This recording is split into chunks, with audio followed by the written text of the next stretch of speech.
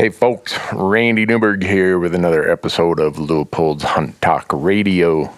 Today is an interesting podcast. I have no idea where it's going to head or lead or end, but I read an article written by a friend of mine who has been a past guest on this podcast, Nicole Qualtieri.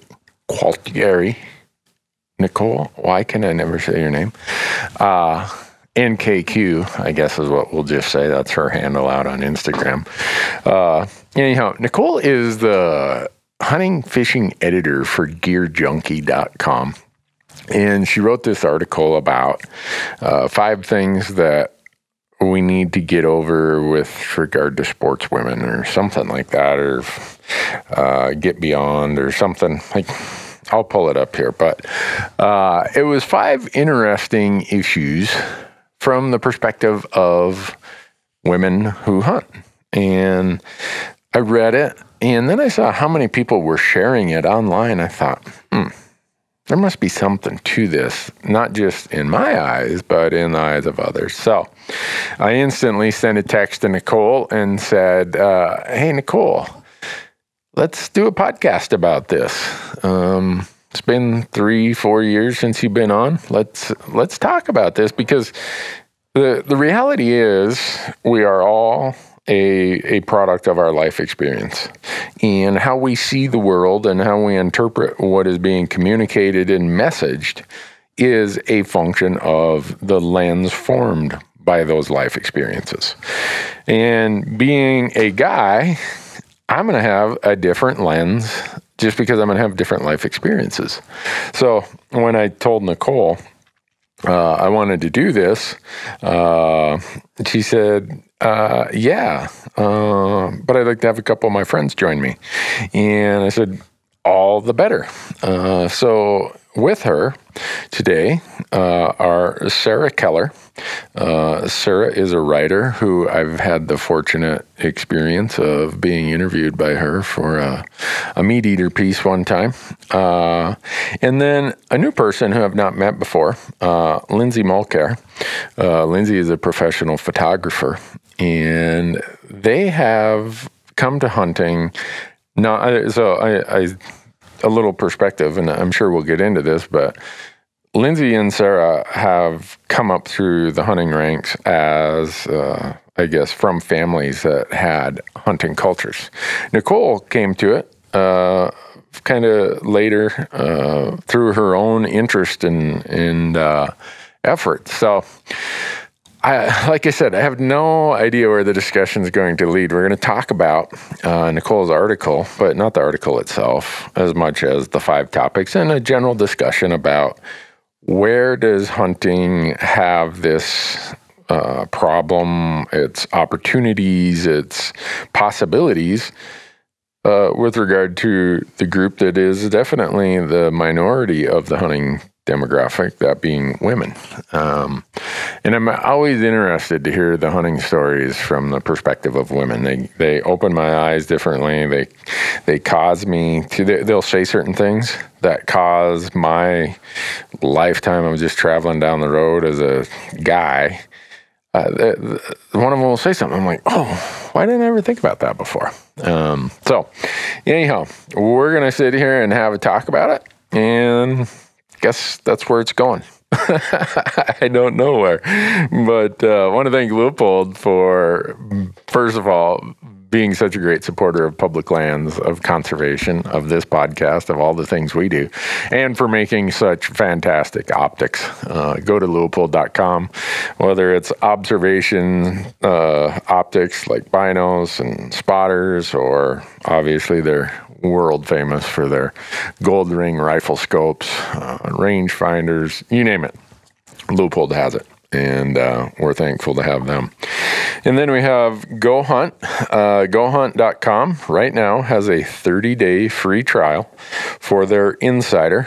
We're recording this in early August. I think through August and September, that 30-day free trial is going to continue.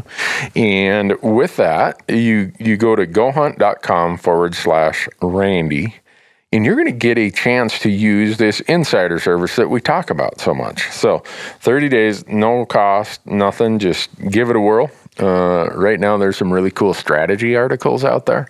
And besides the draw odds that everybody's interested in, I would suggest you go read the strategy articles, mostly by Brady and Trail. Those two guys are unbelievable when it comes to strategies about getting tags, about opportunities you may not have known exist.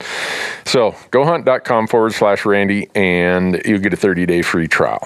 And then also, while you're there, check out their gear shop. They have a world-class backcountry hunting gear shop. And right now, you can use promo code RANDY. And when you check out, you are going to get 10% off your purchase. Just type in Randy and 10% off. Yeah, there you go. Save some money already. And then we have Orion Coolers. They want you to save some money also. So if you go to orioncoolers.com and you buy one of these really, really amazing coolers, and when you check out, again, use promo code RANDY, and you're going to save 20%. I mean, we're making you money today, folks. I mean, you're going to be able to go down to Dairy Queen with all the money we're saving you. And then last, and certainly never least, is OnX Maps. We're getting ready, I believe, in a couple of days. We're going to launch our first of our new we did 4 new episodes with them this year about hands-on e-scouting. In other words, how we do it, what the whole strategy is for putting together the 12 videos that we did last year. Here's what it looks like when we're done. The first one launches this week, I think. OnX. I don't know how I would apply or hunt without them. I wouldn't even want to try. And they will let you save some money also. I mean, if you're going to be part of any of my podcasts, you're going to let my listeners save money. So go to OnX. Not OnX Maps. Yeah, onxmaps.com. See, we call them OnX. So I always drop the maps part. They're just called OnX. So I don't want to send you to onx.com. I want to send you to onxmaps.com. And when you buy app products, again, use promo code Randy and save yourself 20%. Man, I got to get some more people who want to let you save some money. When I get them, I'll throw them into another podcast or another platform or something. But in the meantime, we have 3 really wonderful people here who've taken time out of their personal schedules in an evening to join me for this podcast. Nicole, Sarah, Lindsey, really appreciate it. As quick as I hit the button here, the audience is, we're going to be live. So all the chatter, it's going to be recorded. Don't say anything that you wouldn't say if you knew you were being recorded. So thanks for being here, folks. Appreciate you listening and tuning in. This is good stuff. So when I met my now husband, he was shocked that I owned guns. It was almost a deal breaker for him. And now I think he owns more guns than I do. Oh, yeah. Yeah, by far. Mission accomplished. Yeah. And he's taking his hunter's ed this fall with my daughter, side by side. So, how cool is that? Yeah. Huh. Well, I just like the image of him sitting in a classroom of 12 and 13-year-olds. Oh, yeah. He's going to freak out. It's like, I need a picture of it. I need film, and I just need it to be recorded. Yeah. So we jumped into this, folks, right in the middle of it. How do I explain this without sounding like... You're surrounded by women? Well, that's going to be obvious. But Nicole wrote this article that caused me to think about is there some weirdness, I don't know if that's the right word to call it, I'll call it weirdness, about men being surprised that women hunt. Is that a good way to put it? I mean, I think however you interpret it is fine. I wanted to put something out there that at least called attention to the experience that I felt that I had and that I had talked with other women, and I didn't want to feel crazy, because I think that sometimes the first thing that you feel is like, I'm experiencing, like, is there something that I'm doing? Like, is this personal? Like, but the second thing you think of is, okay, like, if it is about gender, then other women are probably experiencing it. So it was going to other women in the industry and saying, hey, is this something that's happened to you?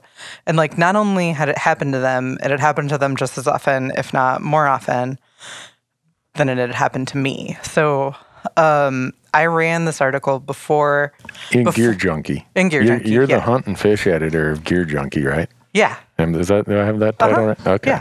Yeah. All right. And I'm Nicole Qualtieri, hunting and fishing editor. Yeah, I'll do. I've already done the introductions in a different file, Nicole, but you were fashionably late. Oh, okay. Isn't that what you said when you came in? You were fashionably late? Yeah, absolutely. Right.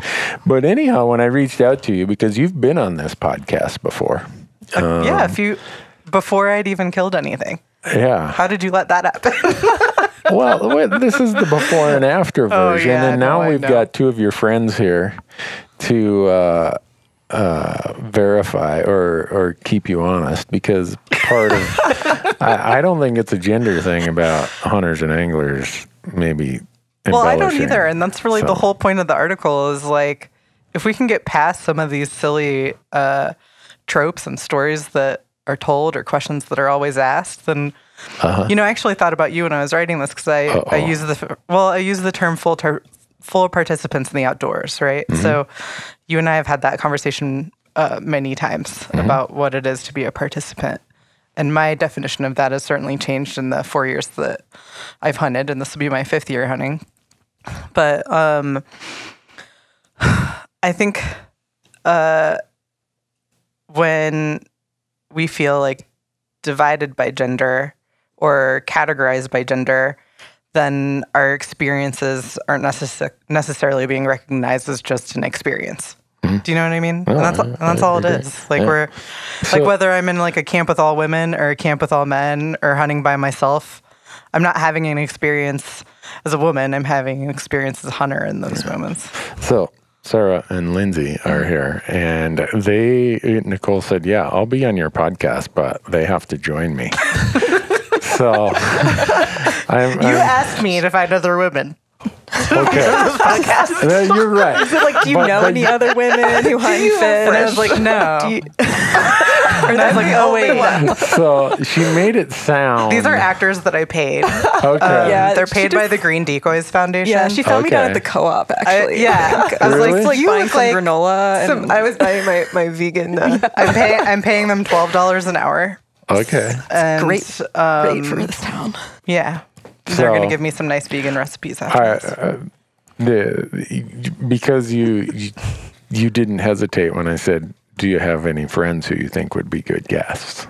You said, oh, yeah. Yeah. And you gave absolutely. So that gets me to the two of you and your backgrounds, just for the sake of our audience, but also Nicole talks about this. Is it an experience that I had as a hunter, or is it an experience I have as a female hunter? Am I saying that right? I mean, does it yeah, I mean, it gets a little convoluted, right? Because, I mean, I'm a woman, so I'm going to experience things that way. But I think that, I remember having a really good conversation with Giannis and Annie Racer and Brittany Brothers back in my Meat Eater days. And we were all telling our kind of first hunting stories after that first season on the Meat Eater podcast. I think it was episode 31. If anyone wants to go back and listen to me talk about hunting. MeatEater.com. Yeah, podcast sorry, Randy. number 31, Nicole, Giannis, and Brittany. It was a cool conversation because, I mean, the first thing that Giannis pointed out was, well, those don't sound like women hunting. It just sounds like people hunting. You know what I mean? It's still the same story. Because before you were fashionably late, Lindsey and Sarah were talking about, and did you call it deer camp or just hunting camp? Deer camp. Yeah, we just call it deer camp. Deer camp. It was all women? 18. 18 women. Ages 12 to 57. 12 to 57. Yeah. Wow. Yeah. Can I send my video crew next year when you do that?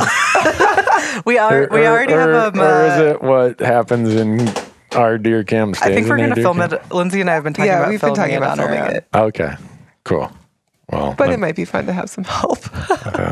So, Nicole, you didn't come to hunting, quote unquote, as a mentored, lifelong person in the hunting world. No, I didn't. You'd be the classic adult onset. Yeah, I like to classify myself more as a first generation hunter than like an adult onset hunter because I don't like sounding like I got a disease. Or that and people are like, well, you could argue that hunting is a disease, and I'm like, you know what, shut up, like I don't want to hear that argument. So the flip side is for the two of you, then it's congenital. It's a congenital it's a hereditary disorder. Yeah. So Sarah, tell me your background. My hunting background? Yeah. I'm always interested to know anyone. And again, this isn't gender specific. This is hunter to hunter. Yeah, so I grew up in the Appalachian part of Maryland where the state gets real skinny, kind of crammed between Pennsylvania and West Virginia. And my mom's family is from West Virginia. So she came from this family of hunters, but didn't hunt herself. And then my dad's dad grew up in Southern Virginia and kind of grew up as a dirt farmer. And they really hunted in a subsistence way. I mean, my dad grew up eating canned squirrel and, eating fish out of the town creek. And when I got into hunting in adulthood on my own out west, my dad would tell me stories about how Pap used to squirrel hunt in Chuck Taylors because they were quiet like moccasins. And, I got to hear all this family history that I really didn't get when I was a kid. But yeah, so raised on venison, learned the word trachea from watching dad process deer. Totally in it from the food perspective, but not actually really hunting myself. And then I think what happens with a lot of girls who grow up in hunting families, we sort of get socialized out of it. Like before I could take hunter's ed, I was in Girl Scouts and then none of my friends were hunting. And so, and then, some rough family life was maybe a little rough for a little bit. And I moved away when I was 18. Okay. And so I got back to it in New Mexico, actually. And my husband and I were, we weren't really eating much meat at the time. And I went back to my dad's and had venison and I just missed it so much. And we also were really into just all kinds of mountain adventure sports at the time, but it was starting to feel a little soulless to me. And, around about my mid-20s. And so I kind of needed to get back to my roots, I guess. And that's when we took up elk and deer hunting. And Dad gave me his 264, and I had it rebarreled, and I still hunt with it. And we've had a bunch of successful experiences with it, so I always carry that past with me, and have some of Pap's old rifles. That is cool. I wish I had some functioning old family rifles. I have one, but it doesn't work. I actually have my dad's 870 Remington 870 12 gauge. Wow. He killed one deer with it, so I guess maybe. But then it was a yearling buck, like a little button buck, and he passed away when I was 15, so a long time ago. And I wish I could ask him all these stories, but the gun itself is really funny because it's more of like a home protection gun, so it has like a 20-inch barrel on it, and then it has like a magazine that holds 8 rounds. So it's like a Wingmaster. So I'm getting a new barrel for it. It's gonna be my bird gun, but yeah. Cool. So it's pretty cool to have my dad's gun, even though he wasn't a hunter. Yeah, that's really cool. I also hunt with a family gun. My grandma gifted me her 308. Man. Yeah. How cool is that? Yeah. So her grandma's gun is the first gun that I ever shot. Yeah. Yeah. And I shot my first elk with it last year. Grandma had a 308. That could be a country music song. It could be. Grandma had a 308. I like it already. And I don't know if this is just like family folklore, but my uncle told me that it was the first 308 that was sold in Montana. And I don't know if it was just of that particular, the Winchester or whatever, but who knows? That could totally be made up, but it's still working. I would expect that from Ellen. Yeah. So Lindsay, where did you grew up in Montana? So I grew up in Montana. I'm from Helena, but my family is from Lincoln, which is a little town in the mountains, just on the kind of the edge of the Scapegoat, Bob Marshall, in the Blackfoot corridor. And I'm the only one of my generation that hunts in my family. My grandmother was the hunter, and she taught both of her sons to hunt. And then subsequently, my dad taught me when I was 12. I asked to do hunter's ed, and he would take me out deer hunting. And then kind of, yeah, like Sarah says, I think you kind of get cultured out of it a little bit. That's an interesting and I had a daughter, observation. I had a daughter when I was in my early 20s, and that kind of took a lot of my time and energy. Yeah. My mom had a son when she was 16. Yeah. Me. Yeah. No, she just turned 17. So I think she got cultured out of a lot of things and cultured into some others. Yeah. But she had 6 brothers, so she probably didn't have to hunt. But, Yeah. Do you think, when you said that, what went through my mind is, childbearing and raising kids, and as sexist as this may sound, very often, whether it's in the professional world or otherwise, the women in our society, It's not sexist. It's just like a reality, right? Yeah, it is. And so does that. Well, and I was also a single mother. My marriage ended kind of badly early on. And so I was the sole provider for my daughter. And, Yeah. so there were other things that had to take priority. Oh, but now for that sure. she's older and self-sufficient, I was able to start incorporating things that I love back into my life. So Cool. hunting was kind of... And she really got to have her first hunting experience with the 3 of us. Yeah. Oh, really? Yeah, Yeah. we took her to Nicole's deer camp last year. And she was pretty uncertain about what to expect and was pretty sure that she was not interested in hunting. And from that experience, she asked in the car on the way home if she could take hunter's ed. So Cool. yeah. So I don't want to put myself in the mind of the audience or the listener, but there's probably some surprise, if that's the right word, of how many did you say were at your We camp? had 18 women come. 18 women at a deer camp. It wasn't really like it wasn't an intention. The whole thing really wasn't the only thing that I wanted to do. I have so many wonderful male friends that I've been able to hunt with. And it was just hard to make it happen with the women that I knew that hunted. So I just kind of put it out there on my Instagram, and I was like, and I was expecting to get 4 to 6 people, There were a couple people that I thought, Sarah and I have talked about hunting together for a long time. Like Lindsey, it's a given. Lindsey and I have been friends since the first 6 months that I lived in Bozeman 7 years ago. So I just put it out there, and I had more than 50 women reach out to me. Yeah. So I think what that immediately said to me was, whoa, there's a dearth of experiences for women who want to do this. But it doesn't necessarily mean that there's a dearth of experience for women that want to hunt. I think that there are plenty of men that are incredible partners and invite women into their hunting spaces and into their hunting camps. And I don't see it as, I had a long talk with Leigh and Tanya about this actually. I think people get nervous when they hear about a bunch of women getting together. but it's not. But I don't know. We were talking about silos, and maybe you should get nervous. I don't know. But we were talking about how things can get siloed, and it can seem like there's men in one corner and women in another corner, and people of color in another corner, and people of different sexual orientations in another corner, and they there are all these dividing lines of identity right now competing. But I think that what happens is, it's just nice to be in a place of sameness sometimes. And I think that goes for men and women and everyone in between. And that doesn't necessarily mean that you're disconnecting from another space. I think you're just investing into one that's really important and doesn't really exist as much for women. I think it's probably, this might be a huge assumption, but I would guess that there are a lot of all men camps out there. That's not a huge assumption. That's driving up and down any Forest Service road in October and November and seeing where are the women? Kind of looking around like, is this like men's only thing? What's the deal?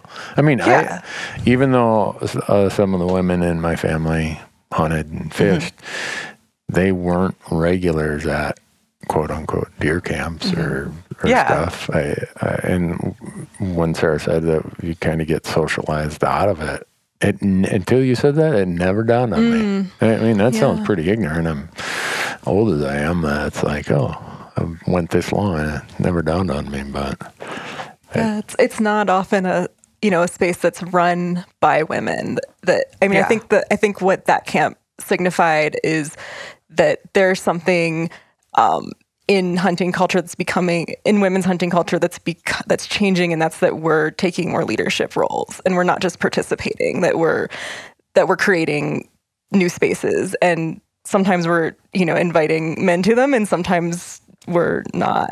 And I wouldn't invite any men if I was you. I have some lovely male hunting partners. I mean, my favorite hunting partner is male, and I mean, he's fantastic, and I don't feel like he treats me any differently because I'm female, but I think that the great thing about this hunting camp last year was that there were a few women that were kind of new to the experience.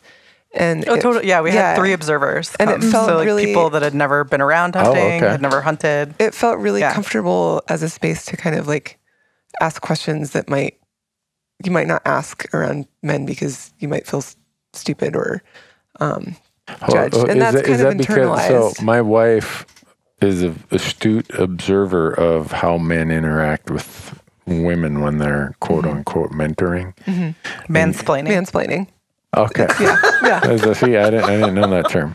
But you said something about the way that the women something. You made it the way you said it, Lindsey. It was as if it was the way the woman received it instead of the way the guy dished it out. My wife says I'm the worst instructor of shooting in the world.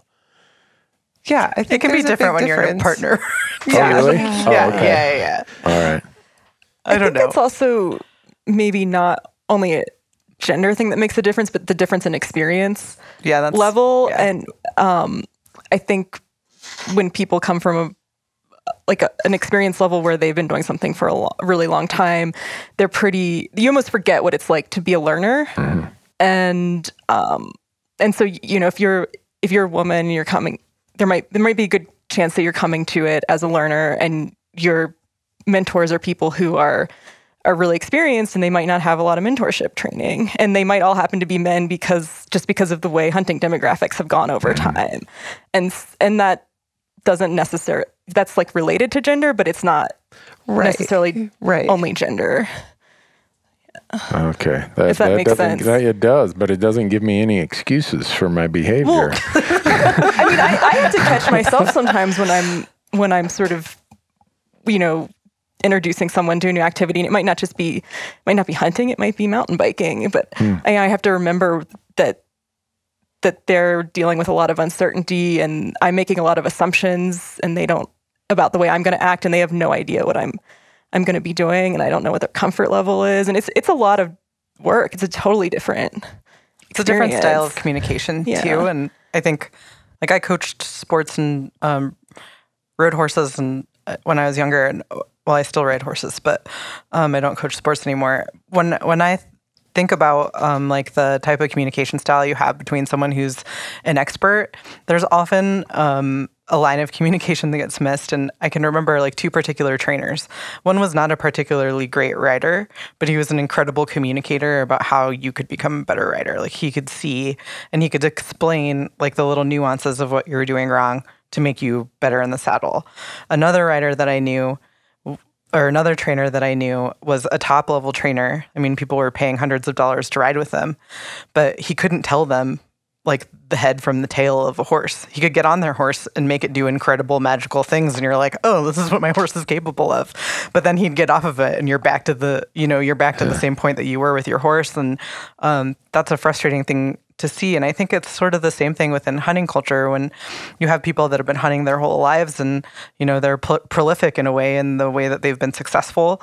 it's a really hard thing for them to pass that knowledge on in a way that is kind or considerate, or even just understanding what the holes in someone's learning might be. I mean, one of the things that I learned on my first hunt that nobody knew to teach me was like when I was going to walk up to my buck, like I needed to poke it or throw something at it and like figure out if it was still alive. Well, I didn't know that, and my buck was still alive, and he bounded away, and I wasn't ready with my gun, and it was a traumatic experience for me. It was a traumatic experience for the deer, but I learned from it, right? Yeah. And I was like, oh, okay. So now if I take Anna hunting, right? Anna is Lindsey's daughter. I've known her for 7 years now. Like if I take her hunting, like it's going to be really easy for me to walk her through all those beginner steps because I had to learn them the hard way as an adult. But I think a lot of people in like the lifelong hunting position, they've been packed on their dad's backs from the time they were 3 years old. And like you get to learn a lot from observation, right? So I don't know that necessarily a lot of the things that people are learning in those like familial traditions are things that have ever been said. They're things that have been shown. Right. And I think that that's also a different type of learning. So I think that what Sarah is saying is just spot on. It makes sense that there are more men with experience in this world. There are, somewhere between 8 and 9 men for every woman that hunts. So we're not necessarily at a disadvantage there, but when it comes to hunting with each other, like we certainly are. We have to really go to different lengths to figure out how to get together and have these experiences. You know how many people are going to want to come to your deer camp after listening to this? Yeah, it's already just have to make crazy. It season long. So you're going to cap it at 20 or whatever. I don't know how to cap it though, because I want people to have a space that they can come to. Yeah. We did a pretty good job about spreading our pressure. We had girls that were elk hunting. Sarah was hunting mule deer, and she brought one of our observers, Kate, along with her. A lot of us, we had 4 or 5 girls from out of state. We had 5 different states represented. 2 women, 1 woman, Cindy States. I don't know if you're familiar with Cindy at all. But she's involved with like BHA and that whole side of things. She's a great woman. She drove from Indiana, and then we had another woman, Amnesty, drive from Michigan. So and then Oregon, Washington. I know Cindy. I'm like, so embarrassed. Yeah. No, shout out Cindy. Hey, Cindy. Sorry, Cindy. She'll definitely listen to this. Yeah. So what up, Cindy? We love you, Cindy. Any of the 3 of you can answer the questions, but I'm going to ask the 5 questions that you brought up in the article, Nicole. And this is I'd be more interested to hear gearjunkie.com. Yeah, since we already have your answers. Yeah, you have my answers. Sarah and Lindsey get to chime in here. The first one, the title is "It's Time We Kill These 5 Topics About Sports Women," with the subtitle of "A Demographic Shift is Underway in Hunting and Fishing as More Adult Women Pick Up Rods, Bows, Guns, and Licenses. Yet, as one friend puts it, the struggle for sports women is real." All right. That was Chelsea Cassens out of Oregon. Okay. You might have seen her articles in the New York Times about her hunting elk. She's a pretty incredible woman. I probably have. The first question, or the first thing we have to get over is, do you actually hunt and fish? I'm saying that like some guy who is looking down his nose, like, you really hunt and fish? Like, really? Yeah. You should have emphasized, like, really instead of actually. Do you really hunt and fish? But anyhow. I'm just going to throw the whole thing, I think, because I don't know if I've ever had that question posed or that I think it's industry specific. Yeah. And I'm also not super deep into the industry, so. If you traveled to trade shows, I could see you getting that question all the time. Yeah, I'm sure. That's really like that's the big one. So I can give my answer in multiple parts. My first response is, come look at my freezer, son. That's the obnoxious response. I love it. My second response is that I've never been asked that, but I also don't work directly in the industry the way Nicole does. I don't go to the shows. I'm a freelance writer. I'm adjacent, but I don't encounter that directly. If you've never been asked it, have either of you felt like someone was questioning that without them saying it? I've gotten maybe more specific questions, more around, are you actually hunting alone? And kind of are those guys over there your group? Like out in the field? Yeah, out in the field. I've seen other things, like a friend of mine won a rod box here at a raffle in Bozeman, and it's on her truck, and she loves it. And she was an avid angler, worked at a fly shop, and there were guys in the audience who were like, "You're not actually going to use that. Give it to me." That's the thing is laid like on that. Well, as Lewis and Clark would have said. Yeah, that instinct is there in a lot of men. And I think that's really what catches me off guard, because I don't think initially. So I'll say this, as someone who works in the industry definitively and has for a while now, I didn't experience it as much in Bozeman, but once I started going to trade shows, and especially once my title changed to hunt and fish editor, right? Because before it was like, oh, I work for, well, I guess I got it when I worked for backcountry hunters and anglers too. But I think that's like a question that everyone on staff gets there, because there are a lot of misconceptions about BHA. So yes, when I was introducing myself as the hunting and fishing editor at a swath of trade shows, even at Outdoor Retailer or ATA, really like SHOT Show was the bearer of all the bad news. Yeah. But I mean, that's kind of how SHOT Show is in general. Right. It could be considered a form of capital punishment. To go to SHOT Show. Really, if you've never been to SHOT Show, take my advice and don't ever go. Yeah. And trade shows are currently the bane of my existence. I have to go to a lot of them. But once I say what my title is, it's almost a knee-jerk response that I get that question from people. The other response I get is, whoa, that's really cool. Tell me about it. Right. Yeah. So like you can kind of know a lot about someone if that's like their initial response. Right. So, and I would say that like, I don't think that there's a lot of malintent behind that question. I think that I'm also not really like I don't look like a SHOT Show person. I think I just dress like a normal younger person. Like I'm not going to wear camo. I'm not like decked out in Sitka. I'm not wearing trail boots. That's your problem, Nicole. I know. It's Las Vegas, so I'm like, I get to wear like clothes for warm weather in the wintertime. Missed opportunities. I know. Maybe I should. I should do like a social experiment and wear camo the next time and see if people actually ask me that question. But no, that one really got under my skin after a while, and it's really hard not to be. It's hard not to be an asshole at some point. At one point I kind of flipped out, and I was just like, "Dude, yes, like I do hunt and fish. I've been asked that question 70 times, and like you guys all need to get together and figure out what's wrong, because I have nothing to do with that." I would no more ask a woman do you really hunt or fish any more than I'd ask a guy. Do you know what I think it is? I've thought about it a lot, especially since I wrote this article and have had this conversation with multiple people. I think that the hunting industry has a bad track record of using women that don't hunt and fish as models. And in these, they did. No. Randy, come on. So they I think wrote that, the book on how to do that right after the NFL. I think that there was a lot of objectification of women. I think there were a lot of women going to those trade shows, especially, that didn't hunt and fish. I think that there's a conception that like women are tokens in this industry.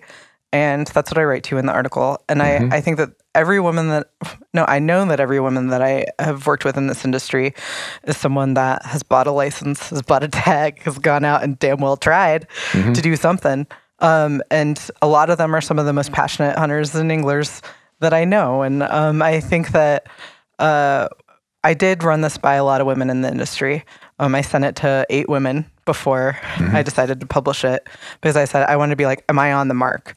Because if I wasn't on the mark, I would have been happy to take anything in that article out, So I think that on the level, and that's part of the reason I wanted Lindsey and Sarah here, is I think that like we each have like a really different connection to hunting.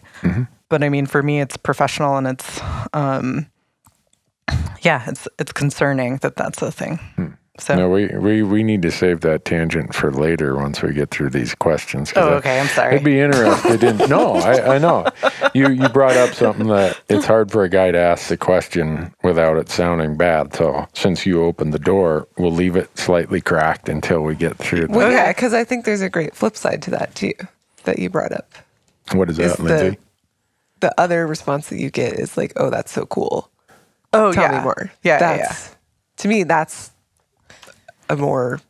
The majority of that is when I go to the outdoor recreation trade shows, though, because people aren't expecting hunting and fishing to be there, and if they are there, they're not expecting hunting and fishing to look like me. So I think that like. It's really like I'm actually going to a women's leadership conference at the end of the month that I'm the first person from the sporting world to be invited. So it's essentially like 16 women go into a hut and tell you ride, and they're all in different leadership capacities in the outdoor rec world. And we basically just jam out on like what's going on in the industry. What do we have to learn from each other? How can we support each other? And, what can we take away to do better things within the industry. So I think that like that is going to be a pretty unique opportunity to talk to a group of women that are in no way connected to what I do on a daily basis. So this one, the next question is, why do women cry when they hunt, which should have a subtitle as if it really matters. Randy, we just need to write these together. Send them my way. I'm like, that's why it's Randy Newberg Unfiltered. If I say it or write it. I know. And if somebody's upset, they've mistaken me for someone who cares about their hurt feelings. But so is that a common question that women get? Do you cry when you hunt, or why do you cry when you hunt? What? I will say, this is based on a very small sample size, that the number of tears in households I've lived in came from females more than it did males most of the time. So why would... Oh, I cry all the time. Why would I expect that to be any different in the hunting space than... I absolutely cried when I killed my elk last year. Yeah. And part of it is like that, for me, is that letdown of adrenaline. It's just this, it comes out. And part of it is...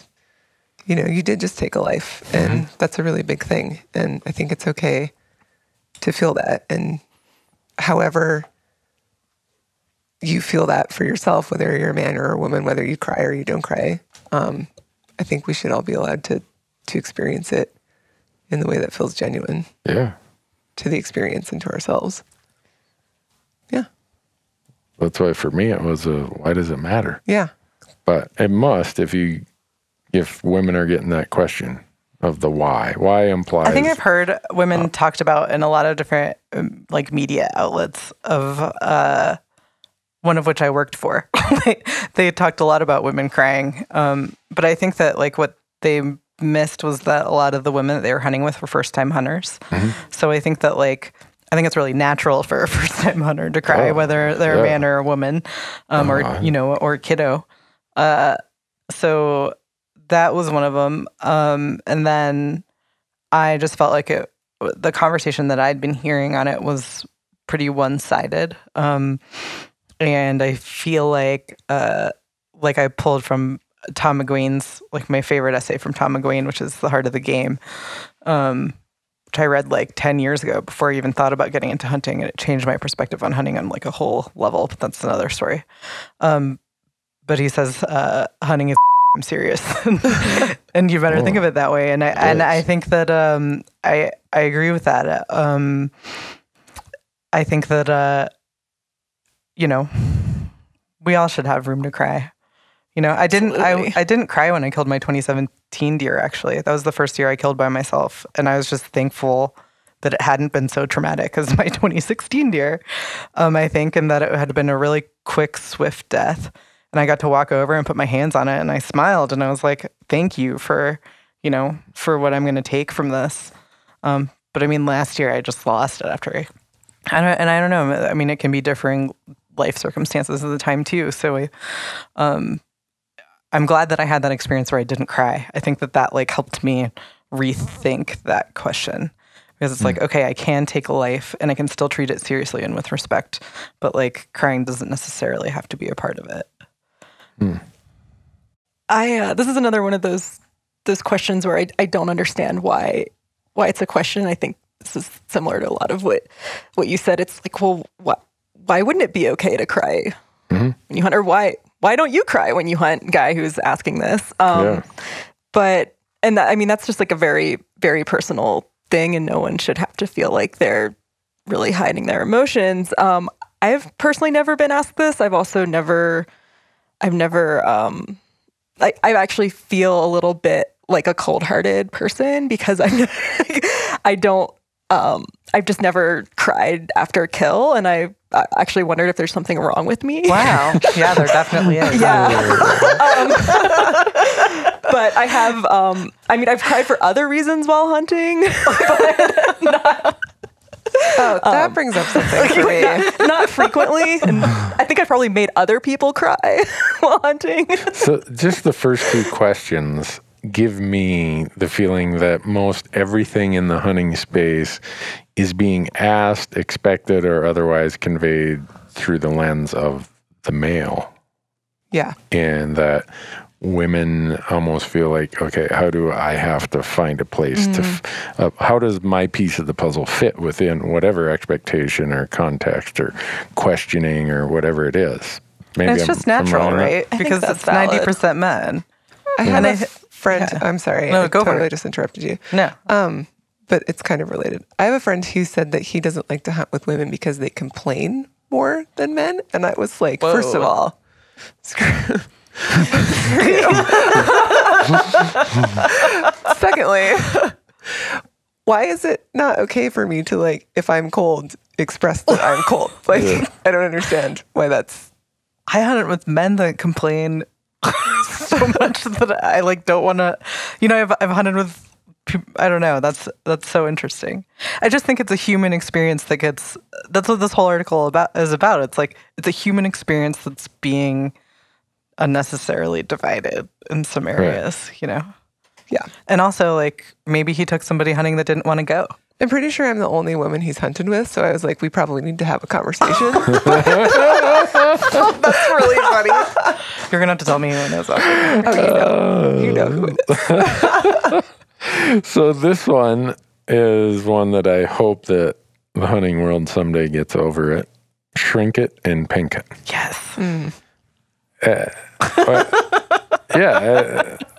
Some states have went so far, and I think Montana even had a bill. I don't know what happened to it. Wyoming to did make for sure. Pink a qualified or a legal color of camouflage. And for me, it's like, whatever. I hunt a lot of states where you don't even have to wear a high visibility color of orange or whatever it is. But there is no doubt that there's this trend in the hunting space of pink it. Sarah wrote an amazing article about this, so I'm gonna defer to you. Oh, boy. Because you're the expert. All right. Well, so it's funny when I can't remember if your story came out before or after mine, but I read yours and I was like, oh no, am I part of the problem? Which I had to ask myself the whole time I was writing that story. If I was, It was a great story. If I was, no, you're not. Part if of I the was problem. being part of the problem on the Blaze Pink issue by drawing yet more attention to it. But the point in writing that story for Meat Eater was that I saw that these bills are a trend, and I would never discourage or disparage anyone from making a personal hunting color choice if they're given that opportunity and it's legal. But it seemed a little bit like a misguided way to try to encourage women to participate. And I wanted to use that as a jumping off point to highlight some of the really effective ways to bring women into hunting, like the Becoming an Outdoors Woman program that most, or maybe all states have at this point, or a lot of states have. And so it was sort of more, let's shift this discussion, or let's encourage our politicians that are wanting to bring this to the table as an option to maybe look at some other things that might be harder to implement, but more effective. Yeah. And also it hasn't really been tested as much as our range, which was super interesting to me. It's not as evidence-based is one of the things I learned. So why are we doing it? Yeah. Because it made someone feel good?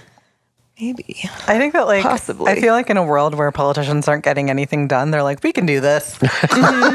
Yeah, this is something. I hunted Make all it last pink. season in a bright pink ski jacket. Nice. Well, down jacket. But I didn't have anything else. Yeah. And I didn't feel it necessary to go out and buy this whole new line of technical gear if I didn't know that I was even going to be. What if I'm a terrible hunter and I can't ever kill anything? Like, then it seems kind of pointless. So I have some great photos of myself in my pink jacket. And Anna With my wore bright blaze pink orange leggings over to top. hunting camp. Yeah. That's cool. With your grandmother's rifle. Yep, at my grandmother's rifle. And That's awesome. for when it was really cold, I have my grandmother's like buffalo plaid wool. It's like super retro. Her Yeah, actual I mean, jacket from hunting. Yeah. Yeah. That's the flip side of it is like, I really wanted to be careful not to like degrade things that are Yes. associated with femininity. Yeah. When I was writing that story. Yeah.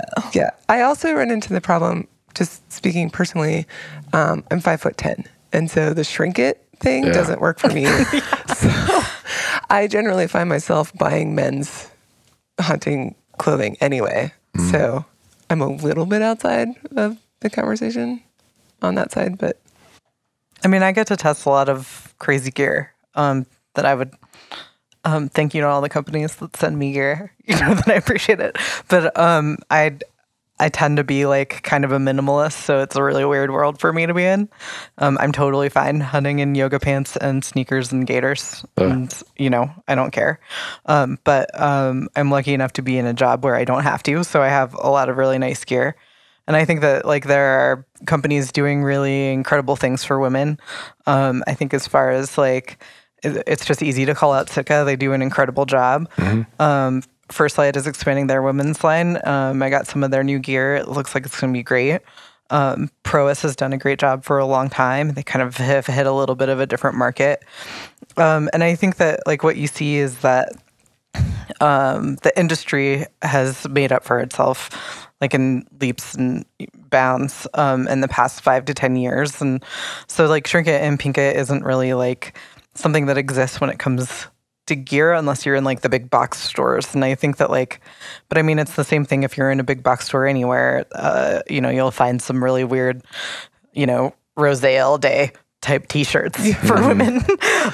And we use our buying power in one place or another. And personally, I own things that are pink. I'm fine with being a colorful person. And I'd hunt in pink. If someone sent me a pink vest to wear that was legal to hunt with, I would hunt in pink with you, by the way. Yeah, I would do it. Yeah, I mean, why not?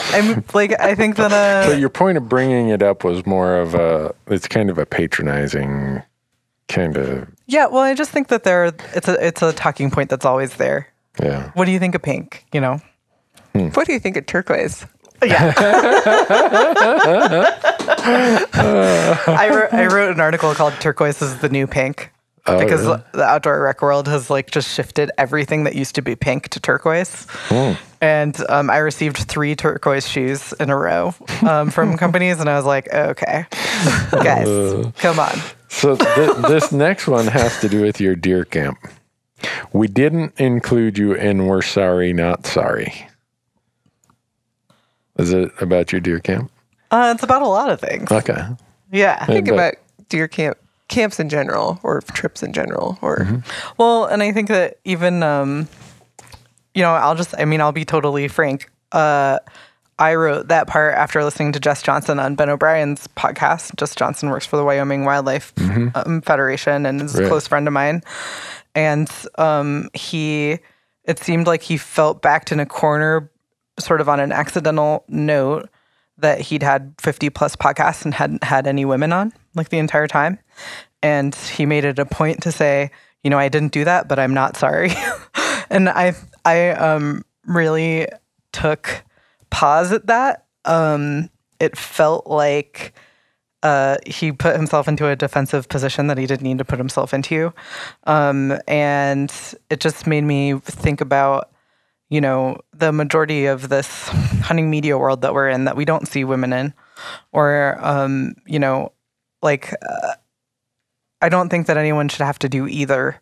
Mm-hmm. I think that just bringing people to the table is like your next move. Nobody's sitting here, we're not going to go through all of your podcasts and be like, Randy, you need to have more women on your podcast. You do know what I mean? Nobody's mad. Nobody is up in arms here. I think the reality is that it's cool to have a voice. Sarah and I are both lucky to work in this world where we get to write, and people have to listen to our opinions in some way or another at some point, or they choose to at least. And we're all welcome to agree and disagree with each other. But I think at the end of the day, if women are being included more in serious conversations, then it's all for the better. Yeah. So I found that to be a little bit disarming, and I was just sort of like, oh wait, what is this about? But I've also had men, I think, say the same thing. I've had my buddies go on a hunting camp, and they're like, oh, it was just a boys' trip, and I was like, yeah, go. I'm not hurt by the fact that you guys want to spend time together. We can hunt another day. That's not a big deal. Well, this is a different activity, but I go through the same thing with my husband and his friends. They're really big backcountry skiers, and they go on backcountry ski trips, and he'll invite me or he won't, and I'm not as good of a skier as them by a landslide. And so for me to go on that trip changes the trip. If we were all going hunting, we're all on the same playing field. And so it doesn't change the trip because our skill level is pretty even.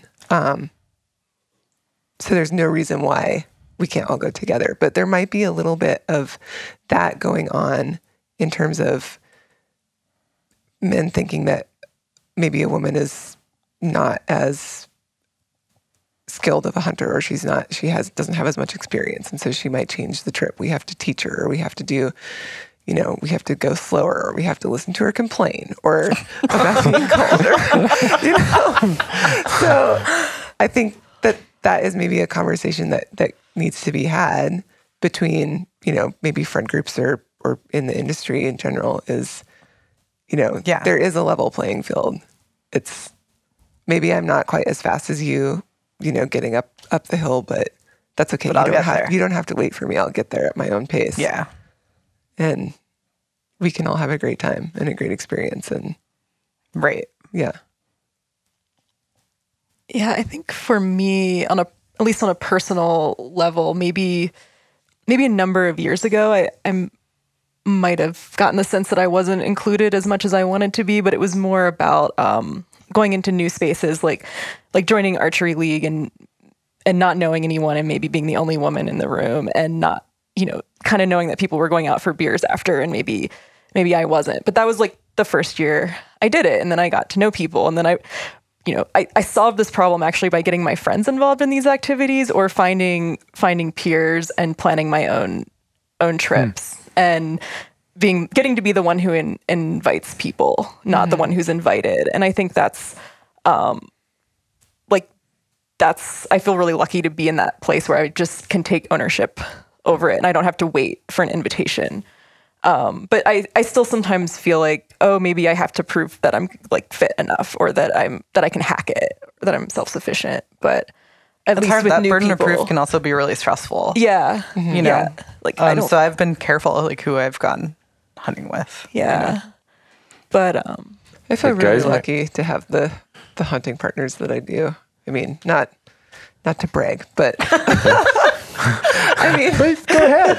I mean, my friend Dave, I'm going to call him out, Dave Kleppner, Orange Aglow. He has been a really great mentor and friend to me. And he's never once made me feel like I'm inadequate or different because I'm female, In fact, he is constantly telling me, he's like, I like to hunt with you because you're quiet and you go slow and you're looking and you're doing these things that sometimes the men that he takes on trips don't so much. And so there's different strengths that I bring to the table to our hunting trips that he appreciates and I appreciate him. And I get invited on hunts that I decline because I know I'm going to be the boat anchor. I mean, there's some actual mountain animals who Oh, totally. they invite me. I'm like, why would you invite a overweight accountant who eats Dairy Queen to go on this hunt? And I politely say thanks, but no thanks. And I think for them, it's like, well, we asked him, and we knew he'd say no. So I don't know that that's necessarily gender, but there probably is some of that gender. It's nice to have the option to say no. It is nice to have the option to say no. My and I wife think and that like makes you feel like you're included, right? Yeah. My wife has a standing invitation to go with me anytime, any place, anywhere that I go. But she often says, you know what, unless it's fishing, I'm not going. But she knows, right? Right, and I she think knows. that's the communicative piece, right? Yeah. And I think that like we can all get better. Yeah. Like the reality is that like I also do believe in those spaces for men and for women and for everybody in between. I just think that like I think that there's times to be together and there's it's okay to also have those moments where you're not. Yeah. I mean, would my wife have more fun with her and her sister going doing something than her and I going elk hunting, where she sits down on a rock and says, I'm not going any further. Go get the truck. She always uses that as her example of how much fun she had elk hunting with me. So given the option, I suspect, at least in my household, it's a very small sample size. There's places where she would rather, she likes having the open invitation, but Yeah, like, it's important. I'll pass. But that's still an inclusion, Yeah. Yeah. Huntress versus hunter. Even though Merriam says a huntress is a woman who hunts. Yeah. What's your bone to pick with that? I've been asked that question a billion times. I don't know if you guys, I feel like a lot of this is industry specific, but like, I just feel like I don't get out enough. That's the I feel like right now. I'm talking to that many people. So Introvert Lindsay and Sarah, problems. do either of you call yourself a huntress? No. Okay. There are people in this, if you want to call it, industry of hunting media that introduce themselves as a huntress, and don't you forget it. yeah. So I think it's it's a definitive ownership of their femininity being a part of their experience in hunting. To me, okay, yeah. But I know that like there are a lot of other definitions out there, but that's the one that I'm comfortable. I guess like for me, it's like I don't want to besmirch another woman and say that she's doing something for reasons that I'm like imposing on her. It's not for me personally. But I've been on a couple other podcasts, and I don't think I've ever been on a podcast where it didn't come up. And I'm like, really? Like, I'm even working on something right now that like... what didn't come up? The word huntress. Oh. And the question around it. If it's the correct protocol, I apologize to all those I've offended for not using the term, but I just say hunter and angler referring to the... I think that's... Yeah. It is what it is, right? I think that I did stand-up comedy for 4 years in Denver. Oh, really? I did. I did not know that. Yes, in my 20s. And it was, back then, it was a comedian versus comedian. And we always thought that was like so silly. Like none of us called ourselves a comedian. But it was kind of just a running joke between there are plenty of running jokes among the stand-up comedian community down there. But... yeah, I don't know why create something that's separate where We can just Separation be where it together. doesn't need to be. But do you think that in our bigger society, especially with the internet, with social media, we try to find those communities where we feel more alike and less, I guess, different? I think by nature we're like tribal. Yeah, and I think that's a big part of why our politics are as weird as they've become. Is I want to just hang out with people who I think are like me, think like me, act like me, and I find myself just by accident or maybe unintentional falling into those trends, and I'm like, I got to go over here. If you saw my bookmarks, what I do my morning reading, you can't pin me to be anything. It's like, I'm here to exercise my mind every morning for an hour. I want to hear some of these way different I feel the ideas same and, way. and perspectives. This topic's one of the things that I love about being part of the hunting community, actually, is that I feel like it's one of the last bastions of our society where you can enter a space where you have these deeply held values with other people, and you might have completely different political opinions, and you can still share something that's just so important in your lives. And it's so hard to do that now. And Is it? I really value and that. I say that, Sarah, because so much of my daily life is consumed by this community of hunting that I almost don't get to see what the rest of the world looks like. So when you say the rest of our lives or our world is so politicized, I sense that somewhat, but maybe I purposefully avoid it. Maybe I stay within our little campfire here so I don't have to deal with that. But Yeah, I think identity is an important topic right now. And I think that like it's kind of hijacked a lot of conversations in ways that I don't know that was ever intended by different communities. But I think that like when we talk about something like huntress versus hunter, I mean, really, it's just a defining word. I mean, if you say, like let's say a name like Erin, right, which is like a non-gendered name, Erin is a huntress. Like you're going to take away, like, not only is she a hunter, but she's a woman from that sentence. But if you say Erin is a hunter, like Erin could be a man or a woman, but like they're just a hunter.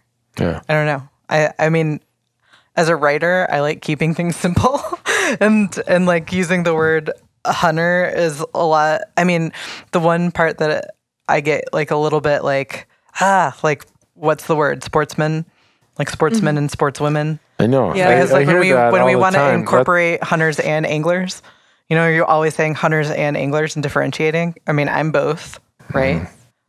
Sometimes, not really, but do you think at times we get too worked up about this stuff? We worry too much about how people are going to perceive us, and they really don't perceive us as having any bias. It's just that's how he or she is, or that's how we communicate. Or I mean, we could get into some serious minutia in this stuff that I wonder. Does it matter? But then you also get to that place of, it really does. Certain things of this really does matter. I think it matters when it comes to what your values are. Because I think that like if we all share the values of kindness and respect and an attempt at understanding, even if we can't completely understand someone, then like we can all meet in the middle anywhere. Like I think that if we're sharing communal values, we're able to understand each other better, or at least like have everyone be in the room without a fight. But I think that like when those values are, being overcome by whatever other needs that people are feeling. I mean, I'm dating someone right now who's like a pretty staunch conservative, but like he shares the same values as me. So like we can be in a room together and not fight about politics, So I think that it's sort of interesting to like be in this time and place where the internet takes away a lot of your moral capacity for understanding because you're looking at a screen. You're not looking at Lindsey. I'm not looking at Randy when I'm talking to him. I'm looking at a screen with a icon. I think that 99% of the time, if you put two people that are fighting on the internet in a room together, it's not going to be a terrible situation. No, it's interesting that you say that, Sarah, that this is I don't know if safe space is the right word, but I'm glad to hear that. I've been looking for all the optimisms of hunting lately, and I've been finding a lot of them. Nice. Shane Mahoney. Conservation Santa. Yeah, there you go. He and I were together in Park City for dinner and a couple other things, and he said, man, it just seems like talking about this stuff, we can get so drawn into the negatives, and and maybe it's just a function of our society or whatever. And then I said, well, Shane, listen to what you presented today. You talked about the fact that we share, and every culture in the world admires people who share. Well, who shares more than hunting and fishing? Everyone on this planet that is worth talking to has a great love for wild things. They may not choose to hunt them or fish them, but they still love them. And so I rattled off all these points. And so Sarah just added another point of optimism to my future about hunting. Glad I can bring some of that. I hope I'm right. I mean, well, I hope you are also. One of the things I often tell people is that I think hunting helped me in so many places in my life that I didn't realize until I started getting a little older and having more experiences in. And for me, being a CPA in business life, hunting was such a great teacher. And I had no idea that, I'm going to take on this task that I can only control about 2% of the elements. I'm going to fail 9 out of 10 times, maybe 19 out of 20 times, but I'm going to still keep doing it and keep doing it. So when you go into the business world, it's like, well, I can do that. And if it doesn't work, well, I'll do it a different way. And if these variables are there, well, I'll figure something out. And so I don't know, do either of you have things about hunting that have really become good lessons for life? Yeah. Hopefully I don't go down a dark path here. No, let's go. We can go Get anywhere you dark, want, Lindsay. I do think, given events of recent days, one thing that really sticks out for me is just the appreciation of life that hunting has given me, and how precious and short and that we can impact a lot of things by our actions. And I think that to walk up to an animal and see the life drain out of its eyes is something that you can't get that anywhere else. And it gives you this really, really deep appreciation for how fragile life is. Yeah. And I don't think you can't get that anywhere else. And I think it's missing from a lot of our society. And No, I would agree. That's when one of you were talking about, you cry.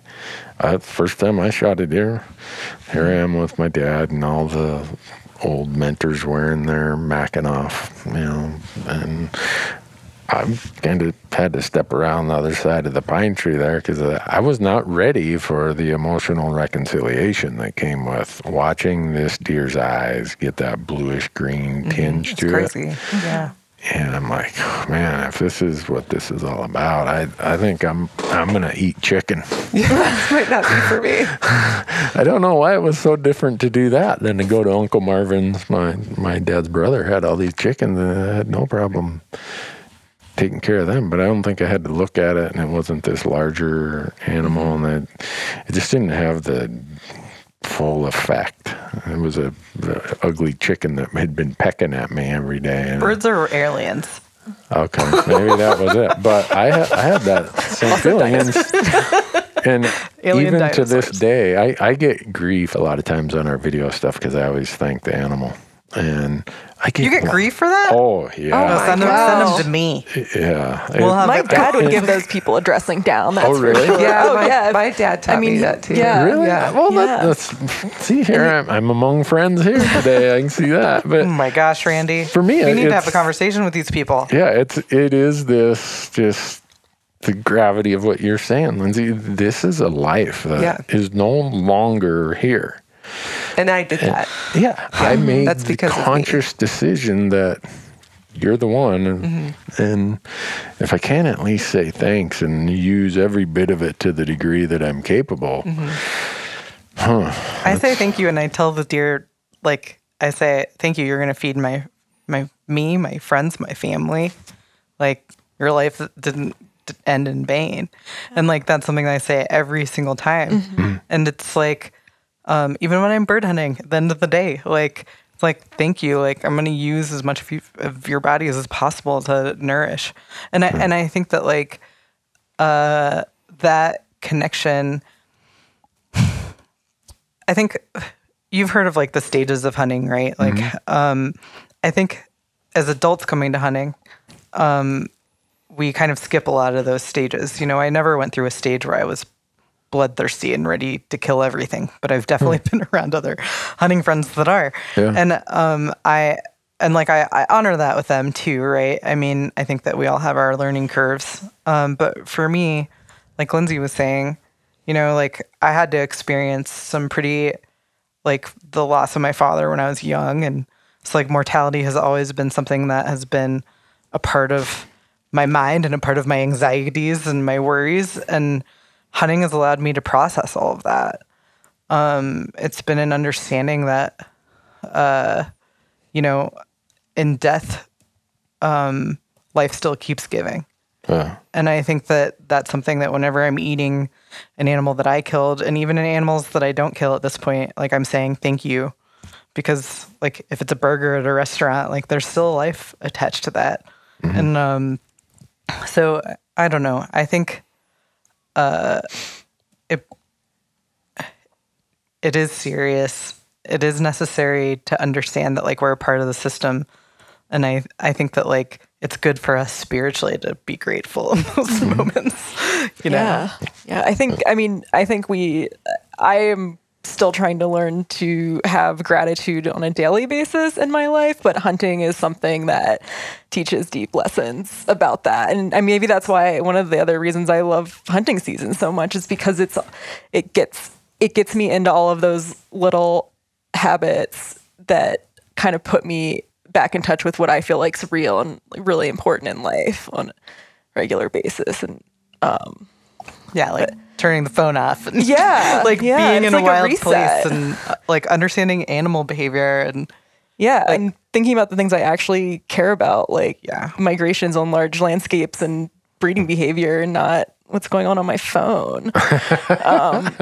But just sitting like dazed out in front of my laptop, like, how do I write another 1,000 words? I don't know. And that's like, go ahead. No, go ahead.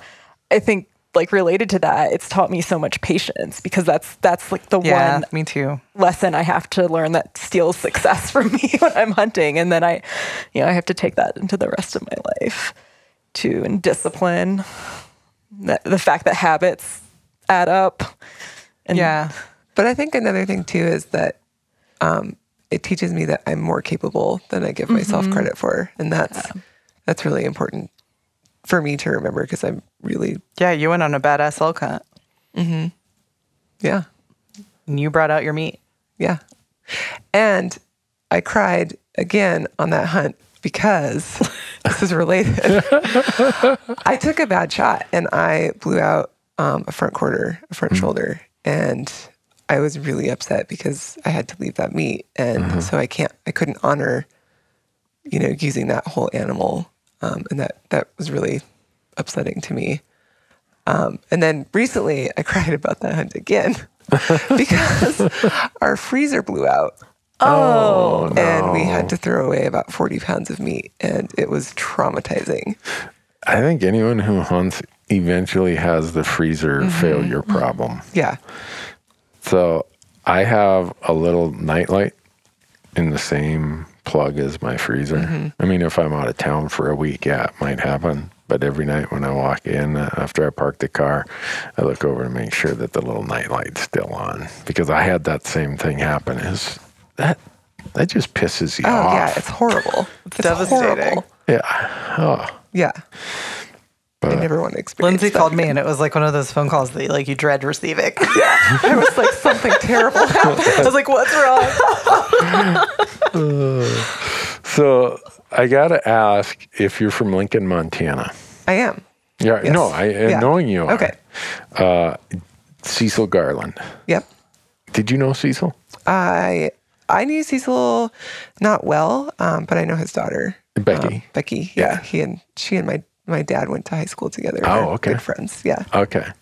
Because Becky is one of our CPA clients. Oh, great. And, well, I can say that now because I'm no longer a CPA client, but she's really more of a friend than she is anything. She's wonderful. And we're doing a film. I called Becky. I'm like, hey, you know your dad in that Scapegoat Wilderness thing? He's an untold hero. Yeah. We need to do a story about that. So is her grandmother, though. Well, Is your grandma involved in that? To a smaller extent. To a smaller extent. Yeah, she was. But an yeah, she advocate. was involved. Yeah. Really? Yeah, but to be fair, there was a large community effort to make that happen, and Cecil, I would say, was kind of the forerunner for that. But there was a very big grassroots effort for the Scapegoat, and I think it's a really great success story on what can happen if you're willing to put in the effort. The first citizens-initiated wilderness area in the Yeah, it's entire amazing. wilderness system. I didn't even know that. That's amazing. Yeah. That's cool. Oh, you need to go and read Cecil's testimony to Congress when he went back there. I have it. I'll send it to you. It's really compelling. And then you think of the context of the time, and let's face it, at the time, it wasn't real popular to say, hey, let's quit putting roads in here. Let's not log this. Let's not put resorts and stuff. Let's make this elk and deer and grizzly habitat.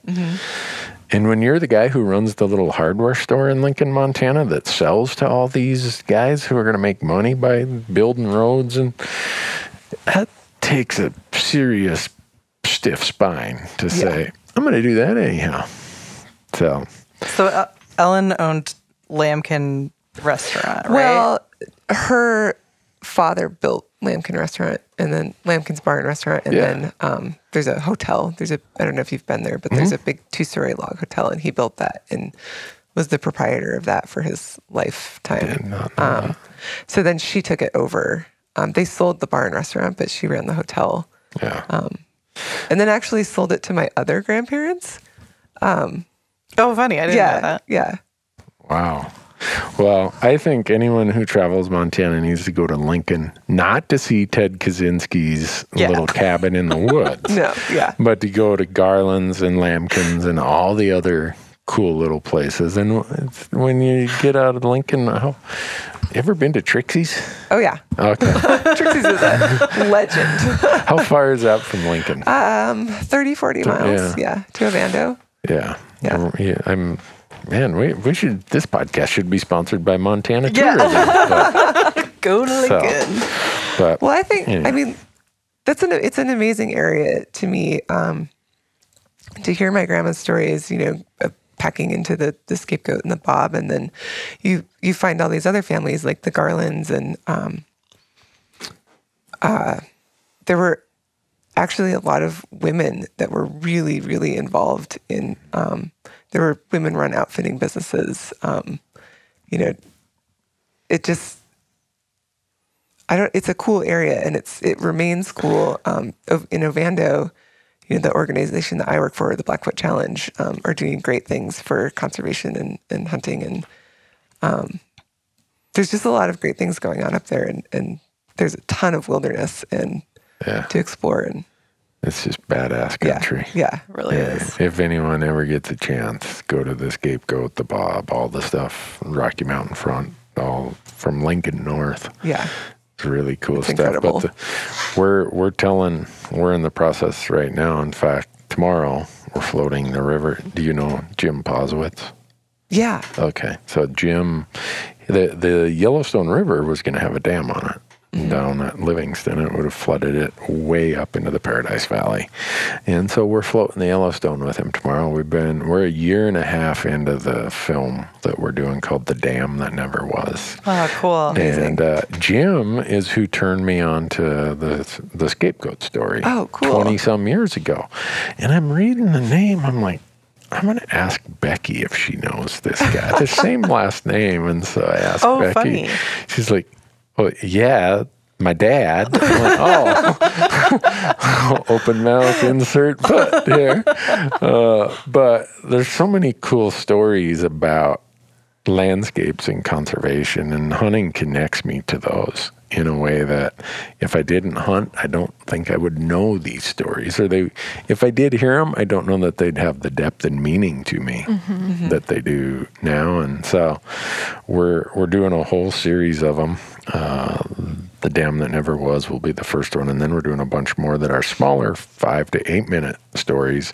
And the common thread on all of them is that conservation is never easy, as the scapegoat certainly shows. It's always uncomfortable, like the Allen Spur Dam shows. Jim and his fellow FWP employees got reallocated. I guess that's the former way of saying we're going to fire you. And it's always inconvenient.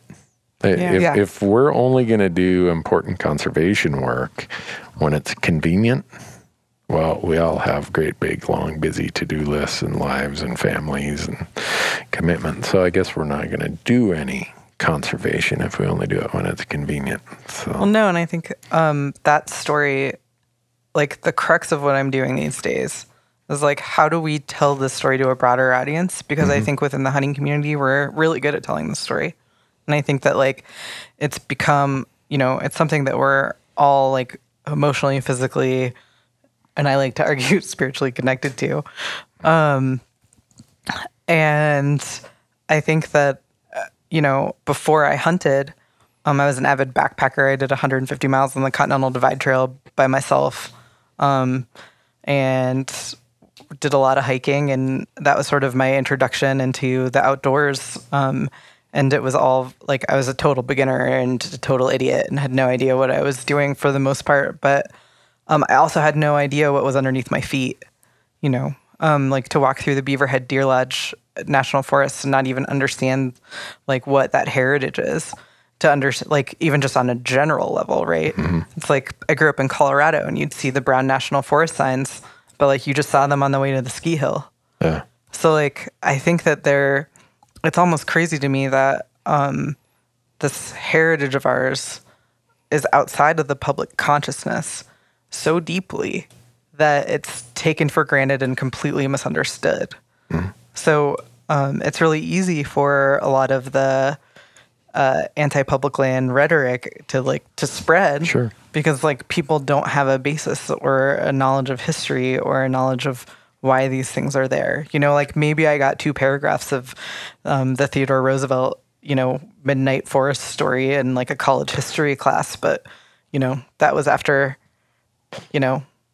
I'd been through to 3 other classes and was just trying to memorize stuff for a test. So, Sarah, growing up in Maryland, when you moved out west and all this public land and all this cool conservation stuff, was it? Because I had that feeling when I moved from northern Minnesota, even though we had a lot of public land, but maybe there was in Maryland, but I don't think of Maryland as a public land place. It's really not. We had patches where I grew up, and I grew up right across from a state park, so I had a taste of it. And then the state forest where Dad would cut wood and used to hunt, and then the C&O Canal is a National Historic Park. So I knew I had a taste of what it was like to have kind of a long trail system and to have some conserved land. But I also learned how to backpack in the Dolly Sods Wilderness in West Virginia, and that was introduced me to what a bigger landscape was like. And once I kind of got that in my system, I wanted more. And so that public land is why I moved west when I was 18. Really? Yeah, cool. Absolutely. And just wanting more space, and but it's funny. It's the reason I moved west, but I don't think I started to see it as the conservation issue that I do now until I started hunting. Yeah. And that, like you were saying about your project you're working on now, that's another important thing I've learned from hunting is that it's just completely, even as someone who started out with an ecology background, hunting's completely changed my view of conservation and kind of given me a kick in the butt to be more involved too.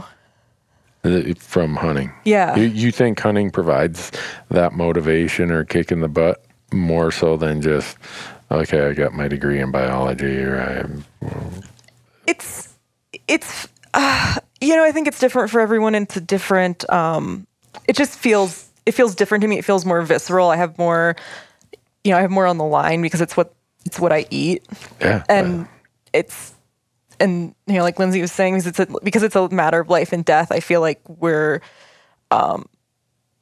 engaged on this deeper level. I mean, not to take anything away from the people that are doing great conservation work that's, not related to a hunting motivation, but I think there's something really powerful about sort of knowing that you are part of a very long tradition that's integral to human history and wanting to keep that alive for the next generation, knowing that, we have something really unique in the North American model and that it's important to be stewards of that going forward. And there's no other framework like that for any other recreational group.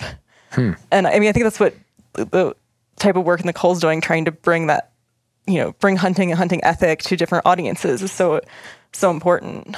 Well, for me, because it gets back to food. For me, hunting has always been, it started with food. It's always about food, even though, I love the adventure. I love going and doing other things. But from the time I was 5 years old, and my dad walks in the house and plops this whitetail down on the kitchen table, and we're going to make this into food. Well, my eyeball to eyeball level as a 5-year-old is this deer with its tongue sticking out and some blood dripping out of its nose and its eyes already that bluish green color. Mm-hmm. And at first, I'm, Dad, what are you doing? And over the course of a few hours and a few deer, it's like, well, this is how we eat. And it wasn't a true subsistence lifestyle, but it became very obvious to me that the land and its productivity is where I get my favorite thing to eat. One of my fondest moments in my parenting career was when my son decided he liked deer heart as much as I did when I was a kid. I was like thumping my chest like, that's my boy. I got to share deer heart with my nephew for the first time, and he's 3. Uh-huh. And I brought, after my hunt last year, I hunted out in eastern Montana, and the first place I went was it makes me want to cry, actually, like to be able to bring it over to my sister's house and share it with my sister and my family. And I live like a mile away from them right now. So like being able to be close to them has been really important in light of a lot of other things that have been going on with my family. But Charlie, we cooked up that deer heart, and everyone was so reluctant to try it, and he was just coming back for more and coming back for more and coming back for more. And it's like and the first time that he came into my apartment, he was just walking around and he was just like pointing at my deer, and he's like, oh, Auntie Coley, I like your antlers. And he's just like sauntering around and like, asking me about my bows. And so like it's really exciting to have like this prospect of, a young person that I'm going to be able to like really take with me and have. And his dad's never hunted before, and my brother-in-law, just in the last year, he like wrote me a long text message, and he's like, I have a really important question to ask you, and I don't really know, like you're probably gonna say no, and like it was all these weird text messages. And then he's like, I really want to go hunting with you, and I was like, oh yeah, like come on, and he like thought it was gonna be a big thing, and I'm like no, like absolutely come, so. It's cool to see that. I think that like that idea of venison diplomacy is a real thing. I agree. To me, that's why if someone is asking me about where this passion for public lands and conservation comes from, I use the old analogy of, well, a farmer cares about his field. Mm-hmm. Yeah. Well, Let's hope so. I care about the place that my food comes from, where pretty much my entire culture, history, whatever you want to say, of me, my family, and the communities I've belonged to have come from. It's all attached to that land. And so it's, for me, hunting has provided a connection to all that I don't know, maybe I could have got it somewhere else, but... Well, and the closer you are to something, the more you are able to care about it. And I don't think you can get any closer than, your hands in a body. Yeah. On, it's really true. But if you step back from that and we realize that there is a really large portion of the population, the majority of the population, that doesn't have that connection or even close to it. For the first time in human history, yeah. really. And so how do you have that conversation, and how do you talk about that and say this is important without, scaring people with imagery of, Do you think women are better storytellers about the hunting experience than men? No, I don't. No. I think that personally. I think there are some conditioned stories among like the younger male community where there's like a lot of machismo tied to hunting. Yeah. And I think that same when they're skiing, same when they're mountain biking, same when they're fishing. It's the big T word, I believe. Yeah. Well, absolutely. And I think that, I think it's easy to point fingers and talk about grip and grins and all that kind of good stuff. But there's also a lot of content out there that's really heartful and thoughtful. I don't think that it's as one-sided as it even felt maybe when I was first getting into it. And that could also just be like the changing nature of social media, right? So, I don't know. That's what I have to say about it. I was just curious because most of the storytellers, if you believe that we're using media, whatever form of media, to tell the story of hunting and conservation, it is as male-dominated as the act of hunting itself. I would say probably even more so. There's a larger percentage of the quote-unquote messengers who are male than there are actual hunters who are male. I think that's Yeah, I would say that's largely disproportionate. I think, and Sarah, you're welcome to jump in too, but with Lindsey and we've been talking about this for a while. Like people will send me videos of like a woman fishing or a woman hunting, but it's an all-male crew. And it's an all-male production team and an all-male editing team. So then it's like we don't really know what stories women would tell. And so like one thing that we were talking about was like really we both have nice cameras and we can document, probably as well as some of the more beginning documentary people out there. Well, it's not just that we have nice cameras. It's that we have, I am a professional photographer. Yeah, and you're a professional storyteller. Yeah. I think we've been talking about how would we tell the stories if it was up to us, and we've been talking about approaching that. And I'd be so fascinated to watch how you told the story. I think it would be really, really fun to do. And I think that we have like all these little avenues to explore, whether it's our deer camp, whether it's like going out. I killed my deer last year by myself on public land.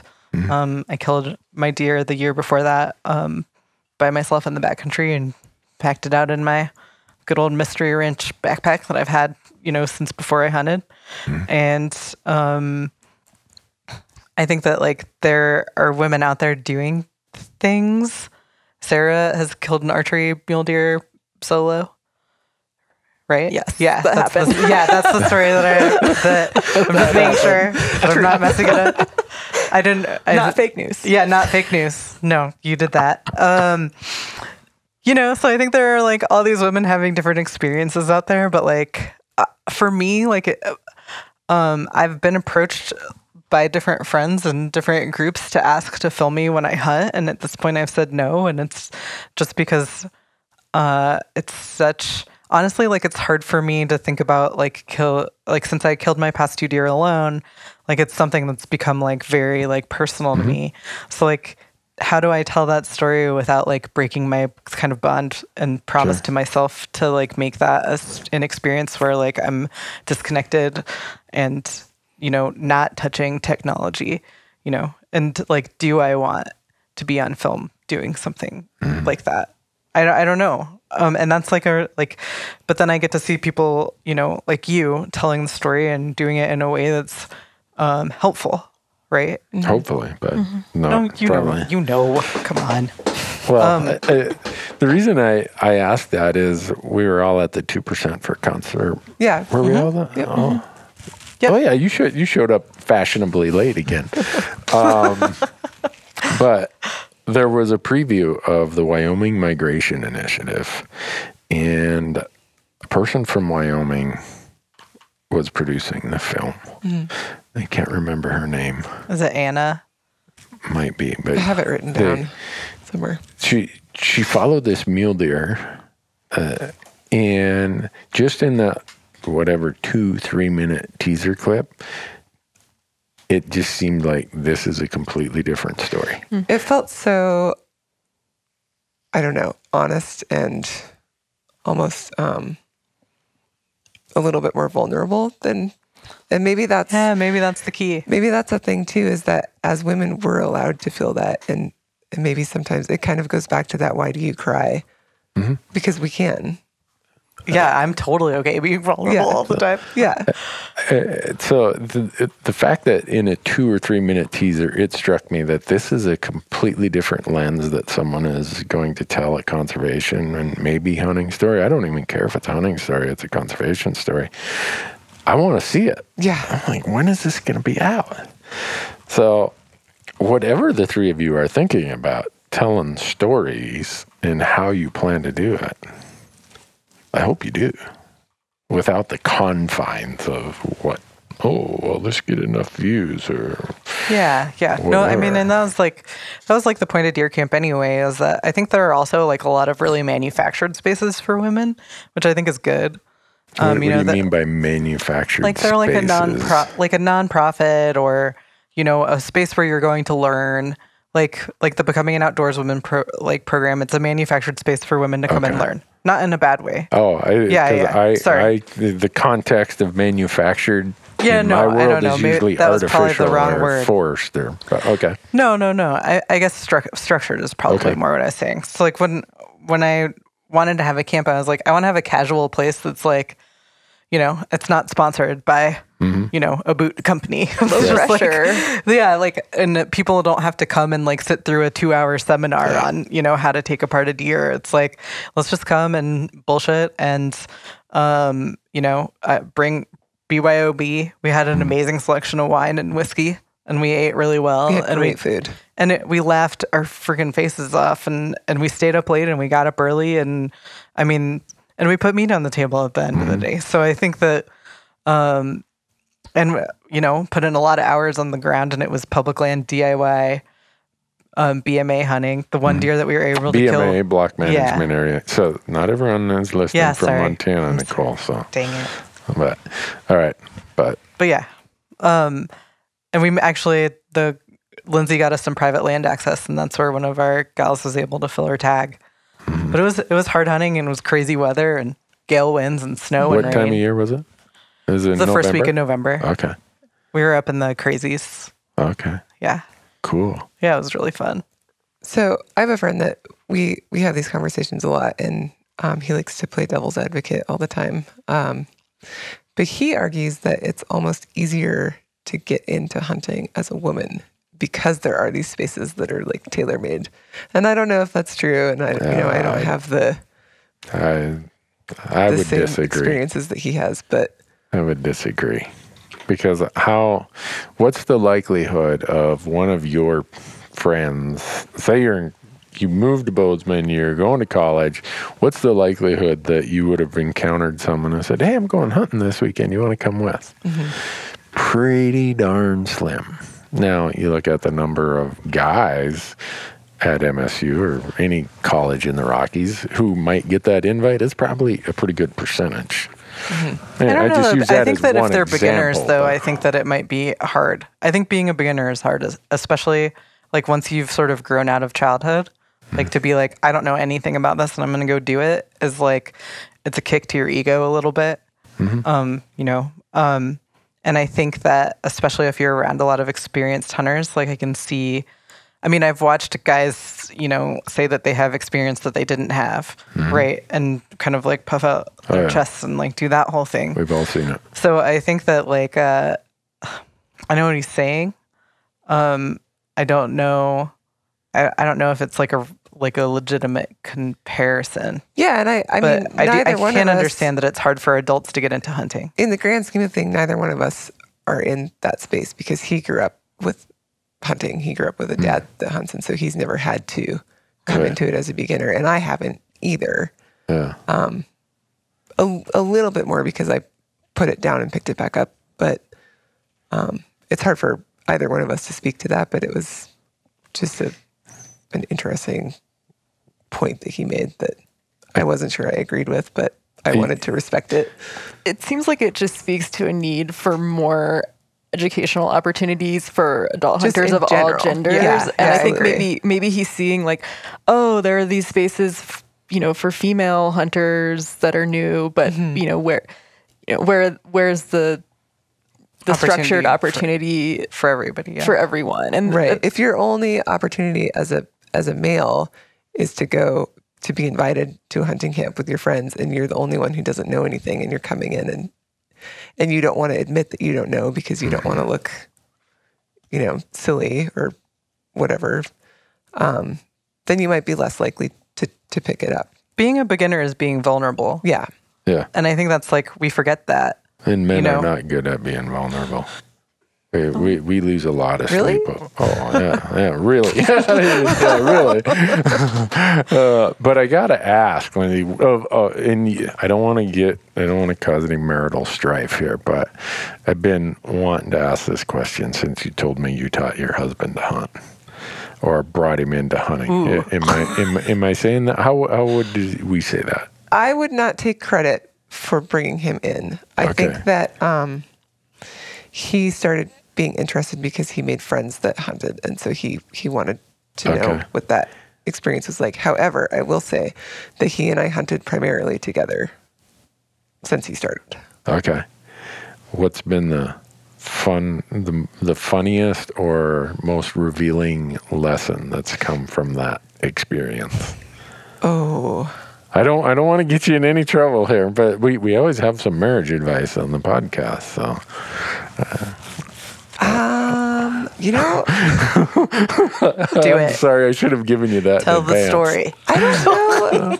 I can't think to anything that would speak to like marital problems or but I would say, and I've told him this, and so I hope he is okay with me saying this, but he has a real problem slowing down and approaching it from this space of, you know, being present and really looking for Being intentional. Yeah. And Nicole knows this. He is a very point A to point B person. The journey is not the destination. The destination is the destination. And so he is moving so fast through this landscape, and he's missing things, and Which serves him really well as a skier and like all these, all these other areas.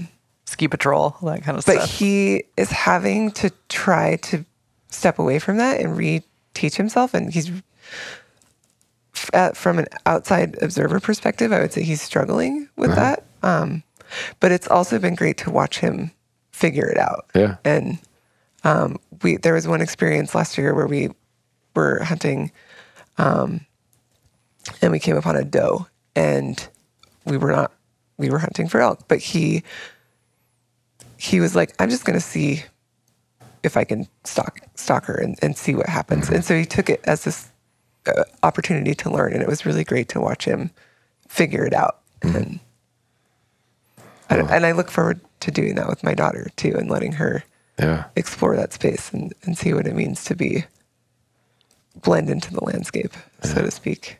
Well, guys aren't really good at saying, "Oh, I've never done that before." No. We have way too much ego. To park, our ego requires a really big parking lot. And the older a guy gets to about age 40, that's really hard. And then when you get in your 40s, you're like, what does it matter? Okay, I don't know how to golf. Someone teach me. Yeah. Or I don't know how to fly fish, and I live in Bozeman, Montana. Will you show me the difference between a MEP spinner and a Royal Wolf? That's like, eventually guys get there, but I think women are on the opposite end of the spectrum too. Like, really? The majority of the women that I know are like badass hunters would never tell you, you know. I'm not saying there aren't women out there that do, and like, good for them. Like tell your truth. Yeah. But I would say that like the majority of women I know will, you know, undercut themselves on either their experience and be like, oh, well, you know, I've only been doing this for 10 years, you know, and you're like, oh, okay, only a decade. All right. So I think that women are really easy at, well, and I'll say this is the one thing about deer camp that when we were kind of breaking things down afterwards, and I had some conversations with some of my friends who primarily hunt with their partners or their husbands who are more experienced hunters, was that it was the first time they have ever been able to lead a hunt, you know? So even if they'd been hunting for 6 or 7 years at that point, it was the first time that they like took it into their own hands and were able to make the decisions and realize they were capable of making those decisions, not only capable, but informed. And so I think that like, that's another thing that those spaces do for women is allow them to gain confidence in being a leader and being someone who can take the reins. And I would say that, you know, compared to the hunts that I've been on with, you know, some other people, it's a very collaborative experience. You know, it's not competitive in any way. It's, you know, and I think that, you know, everyone was coming back to say like how much fun that they had. It wasn't like the sort of like silent stoic thing. It was a collaboration, and we had a lot of really close calls, you know, even in that space that was like, you know, hunting a little bit differently. But I think, you know, we're also culturally communal in a lot of ways, and like we've learned to lean on each other. And I don't know. I played team sports, so I was always leaning on women from the time that I was small. So like that's a space that's really easy for me to be in. We're not expected to be islands. No, and I think that like there is a level of like being a man when you think of like the old school roles of provider and you know, being really independent and not being vulnerable, and yeah, it's just there's such an effort to, I think, I don't know, maybe you can help me with this, but like just disseminating like gender and what it means to be who we are. But like I think there are also like some truths to our experiences around gender that are important to recognize, you know. Yeah, I think it's funny because my experiences as a growing up with sports were totally different, and so I didn't learn a lot of that, and I learned how to be like a bro, like a lady bro, and it's not, and like I did like solo sports. I did like martial arts and hockey, like co-ed hockey in middle school, and so I had to like tough it out with the guys, and I had to like learn masculinity. And I think when I started, I think as I've gotten older, I've realized I can actually unlearn that, and it's also really harmful to bring that to mentoring other women, and it's really like exclusionary to have that kind of attitude. Yeah. So if you leave your camp, does anyone go solo? Like this? If people want to. No. But I don't think that they did last Just in year. general. So does someone say, you know, this morning I'm going to drive this trailhead, I'm going to go hunt all by myself in your camp? Did that happen? No. Okay. Because I would say half the guys would say, I don't want someone. I'm going here. If I don't get back for 2 days, you know, then come look for me. I did get feedback from some women that I invited that they didn't think that it was the right experience for them to go be with a bunch of women, you know? So I think that was sort of interesting. Right. Yeah. And I'll say like, I primarily hunt alone. At least I have the past couple years. And I really enjoy it. It's like, it's kind of like the one place that I can like truly decompress and like feel really present. And there were a lot of women that were like, oh, that sounds horrible. Just like being in camp with a bunch of other women. There were a lot of women that came that I think had that preconceived notion too. And I was one of those women. Yeah. Really? It's like, I was like, that sounds terrible. I can't imagine. What coaxed you into going then? Curiosity, I think, Okay. and the opportunity to take Anna, my daughter, and expose her to that. And I wanted to approach it as an observer, and so I brought my camera and photographed quite a bit of it. We're also grateful that you did. Yeah. The Yeah. photographs are amazing. So these images are yours then? Yeah, some of those are mine. Okay. Yeah. Oh, Yeah, the images in the photo article. Credit. There we Yeah. go. Lindsay.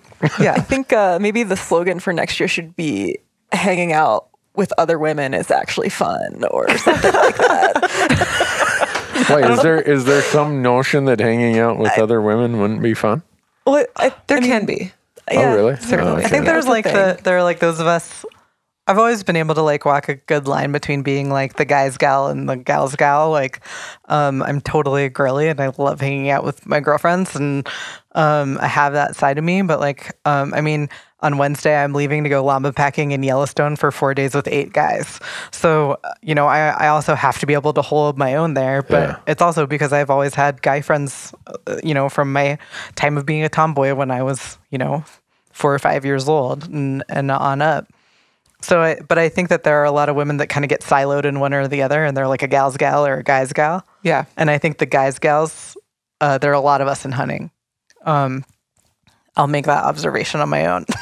Like there are a lot of women that, you know, have gotten into hunting because like they've primarily hung out with men. Right. Yeah. And so like the idea of coming into a women's camp is like, oh my God, like it's going to be catty or dramatic or, you know, like it's going to be like exclusive or, you know, I'm going to be excluded because I'm not the kind of woman, you know, that should be in a place like that. And we really ran the spectrum of like, of gals, guys, gals, and everything in between, you know, but there were women that like, once we like, at the end of every day, we opened up the floor and everybody got a chance to speak, which is, you know, 18 people. You're going to be there for a while, but Yeah. we were there anyway.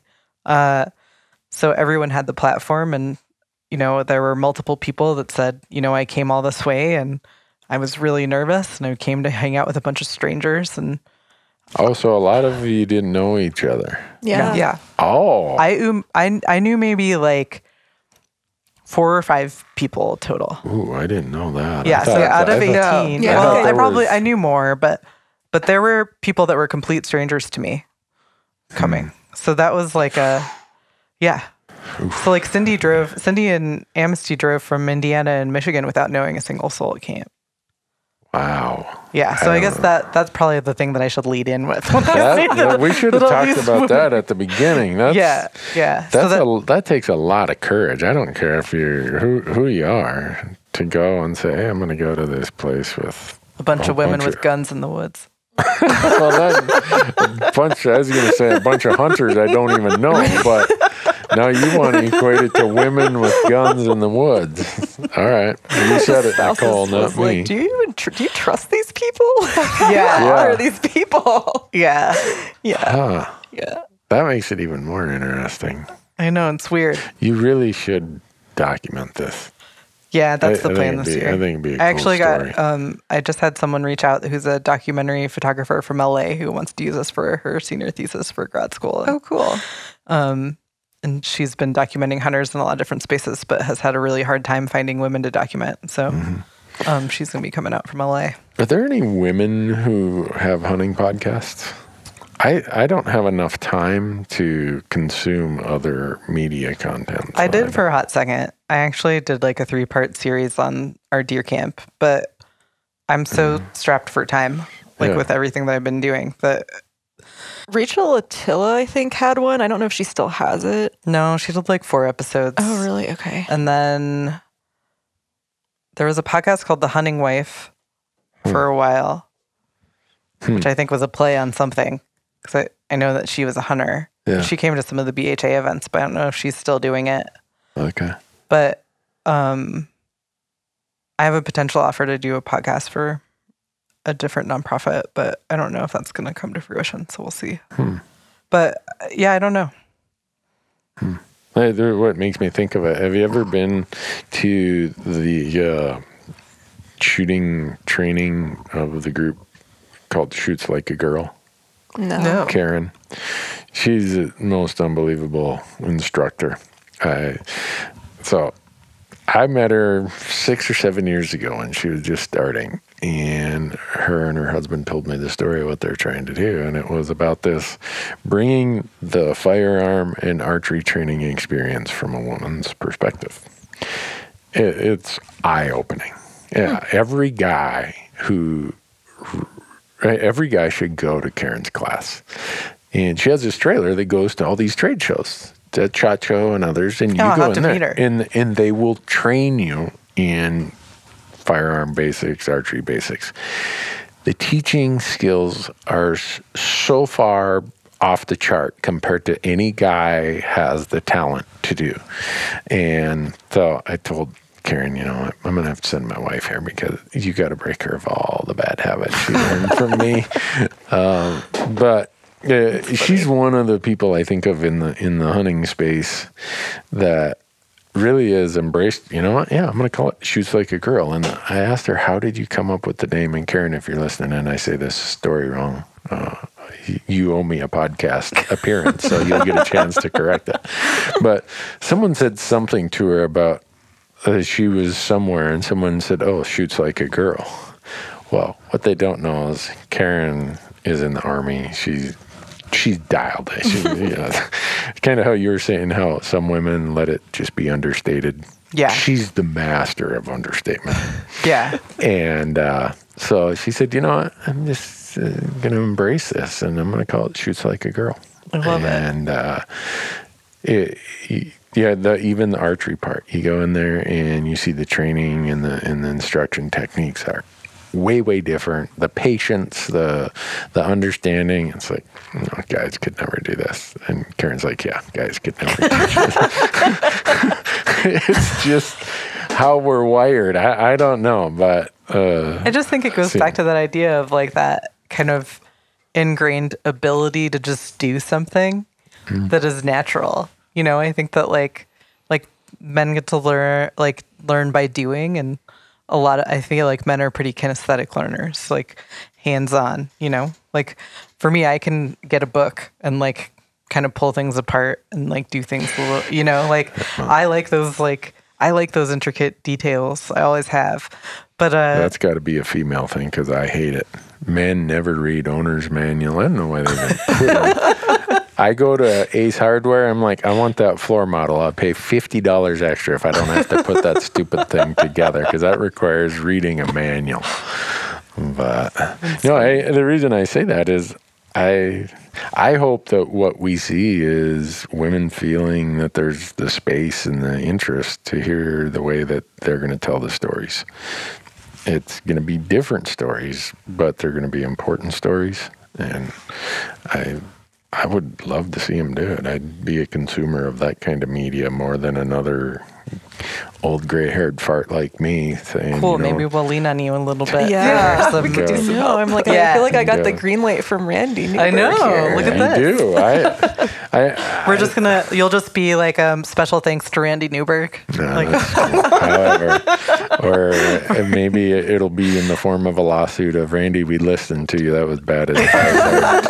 Our attorney will be in touch with you. Well, I think this is like, it's just awesome to have these gals here because Lindsey and I will like talk about stuff like this, and then like I don't know, Sarah and I have been connected for a long time, and then to be able to have hunted last year together was like really special, and like it was just really personal and awesome. So like to actually say it out loud that we're doing it now, I think we're put on the spot. Yeah. I think so. Do you feel that there needs to be some validity or some validation to the idea, or is it just no? I think that like if we like we're just lives? Like we're speaking it into being on a public podcast. Okay, some motivation to get it off the ground. Yeah. It's cool to hear that. If anybody has any project ideas out there in the universe, yeah, hit us up. Well, I firmly believe that, and again, I might see the lens differently or my lens through which I see it could be different because my parents got divorced. I lived in a single mother, female-driven household for quite a few years before my mom got remarried. And, for a woman to lead and take command and to do whatever, it's like, to me, like, my mom's pretty damn good at that. I hope I'm as good as she is someday.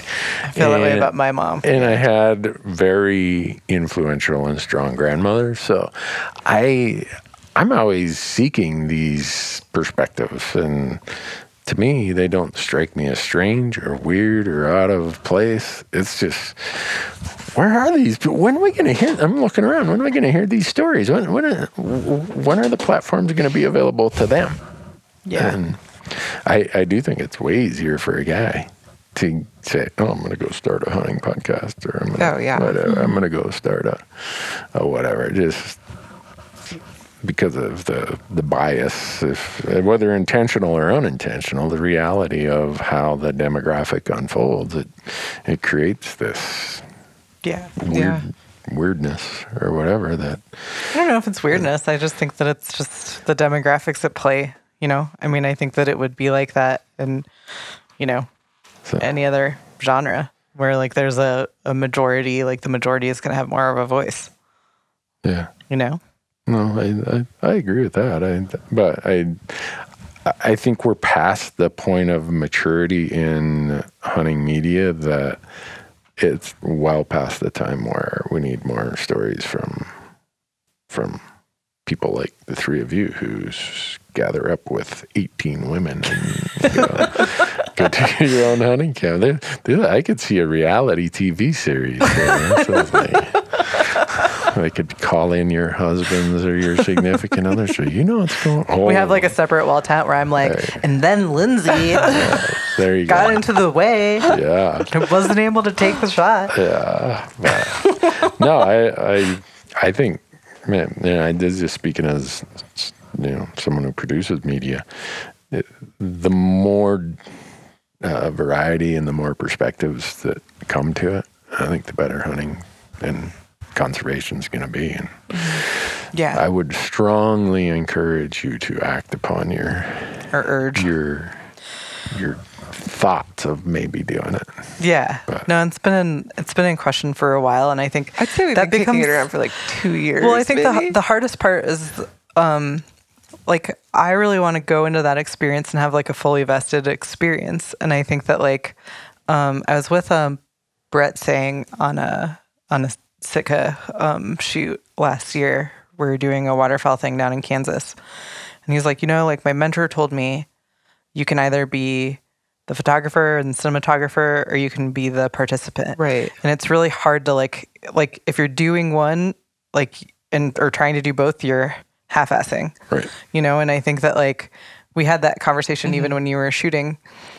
You're like, I wish that I would have gone all in, but like you were also like participating. I didn't photograph as much as I wanted to, but that was because I was also hunting. And so, you can't do both. Right. You have to choose one or the other. So then like if we're filming that camp, bring some videographers and then direct them.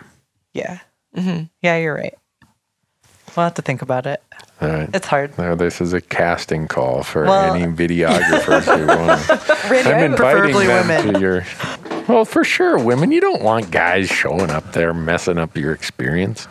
No, and a guy's going to film it the way a guy would see it. Do you guys think that it would be like the same amount of like what we felt on that hunt if we were documented? That's a tough one because it's the same issue you have with your hunting being so personal. And I mean, personally, I think I'd be okay with it, and I'm getting more comfortable with the idea of sharing and documentations.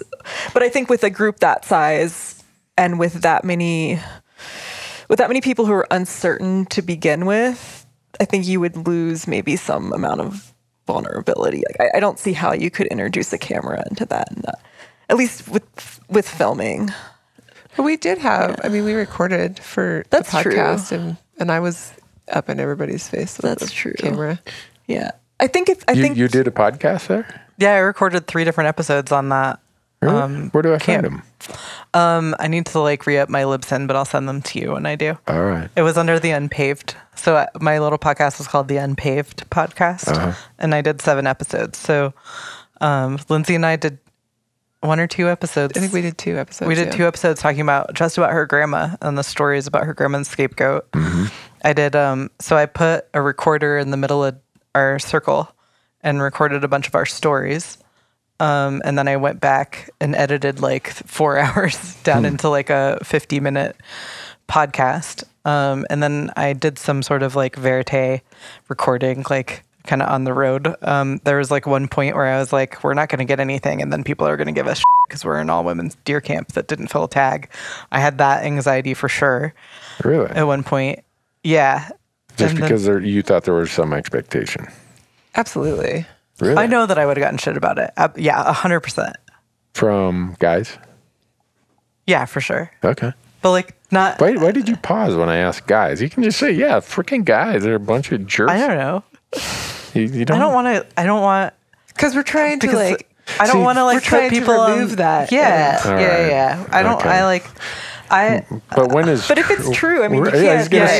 You're right, like, you're right, you're right. fix it for them if that's how they're going to be. Yeah. No, I agree with It's not your Sarah. I'm like, responsibility. bunch of guys, bunch of jerks. But Whatever. I mean, so there was that anxiety, and it was kind of fun because it was like with my mom. Like my mom came to the hunt, so like we're... Oh, really? Yeah. Oh, wow. Yeah, she's awesome.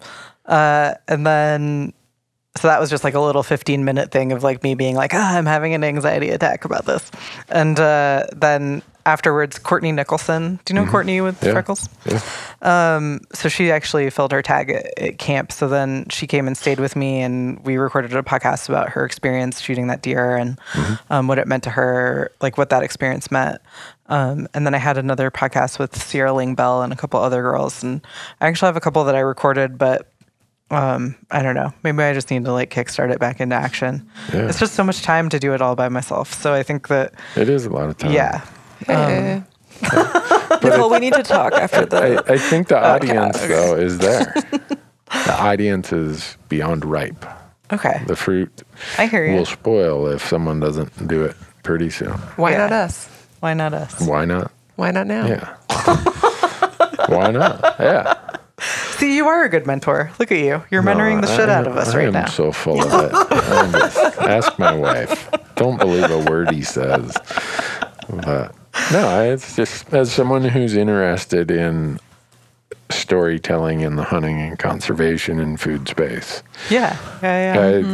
I seek out as many different perspectives and stories as I possibly can, and I hope that, well, you guys, you gals, you women, you Well, thanks for having us on and like just giving us a You like hunters. space to all talk about it. Yeah. Yeah. Wait, did we talk about the thing that you were putting a pin in? You know, I thought about it, and I don't want to violate a really fun conversation with the downer of that. So Next time. I don't want to know what it was. I know missed now. it. Okay, now you have to just say it. it's so I've been in this for a long time. Okay. And occasionally people will come and say, how did you transition? How did you get started? How did you build this? How did you that? And occasionally some women, hunters in this space, will come to me and we'll be visiting and da-da-da. And some of them I've known for quite a while. And they bring up the idea of almost a sexuality context to why or how women get some further distance in this industry, if you want to call it industry. And if that's what if their goal is, I want to be somebody who has a TV show, or I want to be whatever. You've got to be hot. Yeah. In like a really specific way. It's and they ask Look that. good in a bikini. And one, to me, it's like stomach turning. It has. I'm not saying that someone couldn't look in the way that some people, build themselves to look, and not be a serious storyteller. But as a general rule, often that becomes the mechanism The by overarching which, story. And Yeah. then they say, I well, why hear you. does nobody take me seriously? And I don't have the heart to say, well, you're selling it here. I mean, well, it's a double-edged, your brand it's a double-edged is, sword. Yeah. So that's what I was just saying. You know what? This is too fun of a conversation. Let's not even go there, because it only relates to the hunting space, hunting industry, media. Well, yeah. And we can talk about that on some other point too. Yeah. Or it's maybe even not worth talking about. I think that all of us would probably say, and I think Nicole said this earlier, that everyone's entitled to their own experience, whatever they want to make that. And so if that's how they want to sell it, then who am I to disparage them from doing that? Right. But that's not what I want my story around hunting to look like. And so... And I guess for me, it just strikes where more than once you get the question of, well, why does someone not take me as serious as they do so-and-so? And it's like, well, I don't know if you've looked in the mirror lately, but you are painting it in a way where you're emphasizing certain things in the process, whether knowing it or not knowing it, de-emphasizes the quality of the story, the experience, all the things that we've just spent. It becomes an objectification, right? Yeah. And so I think that like when, I don't know, that's a huge cultural... I think sociologists call that a double bind. When you... A what? A double bind, when you you kind of can't win for losing. Because, I mean, if someone's likely portraying themselves a certain way because society's told them that's what it takes to be successful, and they've gained a certain amount of success from it, yet it's detracting from their other goals, and they're just kind of trapped by society at that point. That's a even tough if they are position really to be talented, in. you know. And for me, I don't ever answer the question. I'm like, I got a call I got to get to, because I don't want what kind of friend am I, right? But there's no good answer for them either. Like, you can't tell them, hey, dress a little bit more dowdy and quit putting makeup on in the morning, and maybe like let your hair, let your natural curls go. Yeah. I mean, I think that it's like, it is a double bind. I don't know if it creates, because a lot of our vision or view of things is created by what we consume, whether it's media or otherwise. Does that then make it harder for people with sincere stories like the three of you want to tell? Does it create any hurdles to the space, just because we are in this binary, you're male or female, you're left or right, you're liberal or conservative, you're whatever, and instantly that gets a layer of veneer put over any women that are trying to tell hunting stories? I have like a huge I don't like being in front of the camera, and I think that like if you get into like the space of where women are talking about like how they feel about themselves on like a physical or like a looks level, like you're never going to be good enough, and you haven't been since you were, 8 or 10 years old. Like, I think it's a bigger societal pressure for us to think about putting ourselves on stage than it is for there are like big, giant, fat, ugly dudes who have hunting television shows, but it doesn't really work that way for women. It's a really crude and terrible way to put it. When I see that imagery, my visceral reaction is, damn it. I don't want to have to look that put together in the backcountry. Like, I just want to, I don't want that to be the standard that I have to strive to. I just want to, I want it to be incredible that women can look like that. Yeah. Getting up at 4 a.m. I don't know how that happens. Yeah. You know how it happens. They didn't woke up at 4 a.m. They woke up at 2 a.m. Come on. Don't be so... You said that in all jest, I am sure. I don't know how that happens. We all know how that happens. Why do you think a lot of them wait until the next morning to go recover their deer? 2 a.m. Yeah. Man.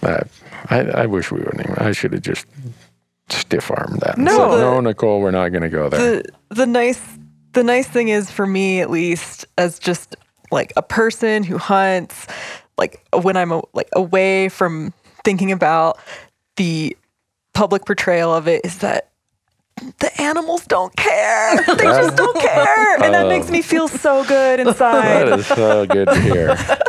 They don't care. They just really don't. And for guys too, they don't care if you're overweight, if you got 4 chins, or they don't care if you weren't the cool guy in high school. They don't really care. I like the 308 is the great The equalizer. animals don't care. I'm gonna get a T-shirt. Just makes everything else evaporate for me when I'm out there. The animals, yeah. So it's true, yeah. So I think that's the other side of like that media portion. It's like, man, we have a great story to tell, but look at all these other things that are like knocking at the door, right? Saying, hey, like, be prettier, be more put together, be all of these things. Yeah. And so I think that like there are a lot of women that have these really genuine stories to tell, and I see a lot of women even on social media like tripping over themselves, just trying to say, hey, I'm like, I don't want to put myself in the spotlight, but I feel this way.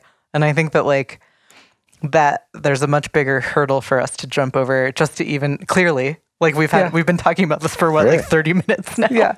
Like, of just like saying, okay, yeah, like this matters, and like we can tell a good story, and it doesn't have to be about who we are as women. Let's just tell the story that we have as a collective experience. Yeah. And as so hunters. We have a lot of other things. We don't have to put lipstick on it. Yeah. What was that, Lindsay? We don't have to put lipstick on it. Beautiful. Cool. Well, I mean, it was easy for me. If you're born a white male in America, you are born with, and most of my audience is going to call me some sort of idiot, but you have no easier path, or you're born further ahead than the rest of the crew if you were born a white male in America like I was. So the ability for me to say, this is what I want to do, is go tell hunting stories, is way easier than it would be for someone who's female or someone who doesn't come from the cultural norm of the white male that is the predominant demographic in hunting. So easy for me to tell the three of you, oh yeah, go do that. Oh yeah, what took you so long? Why aren't you doing that?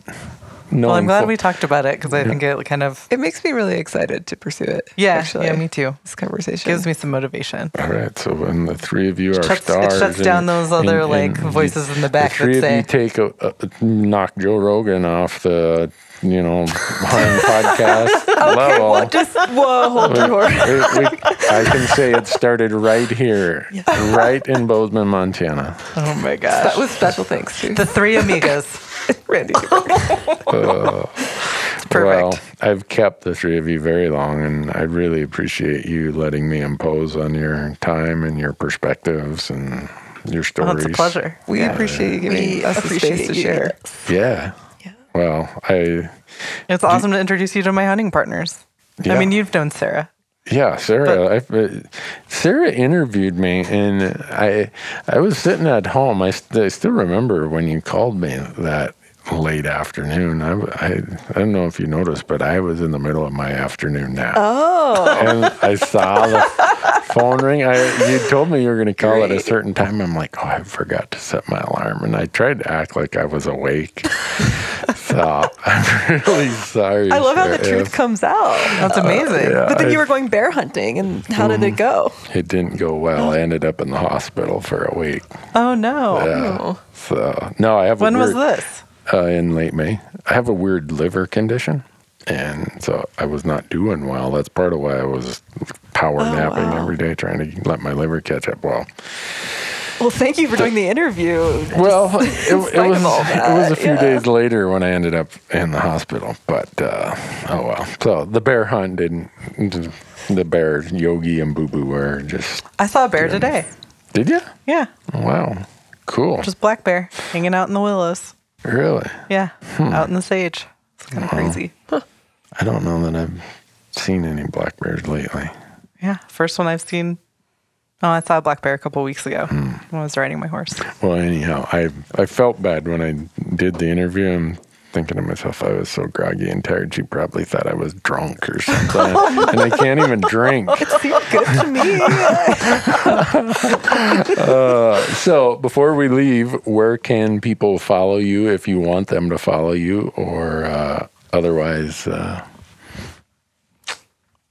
Well, I think that the big follow is TBD. We'll have to come up with some branding. Okay. But Yeah. I can be found on Instagram, Lindsey Mulcare. It's Mulcare. And that's where you do all your professional photography, is there? Or do you have a special page for that?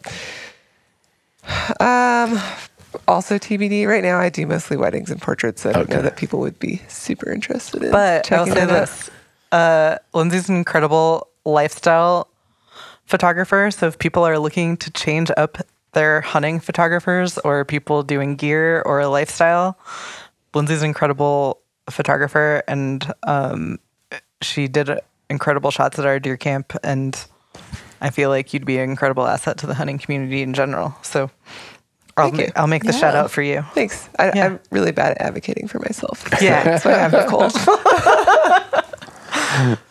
So Sarah? I can be found on Instagram at @SJaneKeller, where I post life photos and commentary, and my writing can be found on my woefully infrequently updated website. Woefully infrequently updated. Yeah, that's sjanekeller.com. All right. And occasionally you can read your columns with Meat Eater and elsewhere. Yeah, occasionally. High Country News, right? High Country News. Where else do you write? I've written Smithsonian. I don't write for them frequently at this point, but Cool. Yeah. Well, you can Gear find Junkie. a lot of my writing at gearjunkie.com. Go to the hunt and fish section. And then my Instagram is NK Qualtieri. If you can just spell that on your own, I'll send you $100. I was going to say, you might want to spell that. If you just type in NKQ on Instagram, I'm usually one of the top few that come up. NKQ? Yeah, my Okay. initials. All right.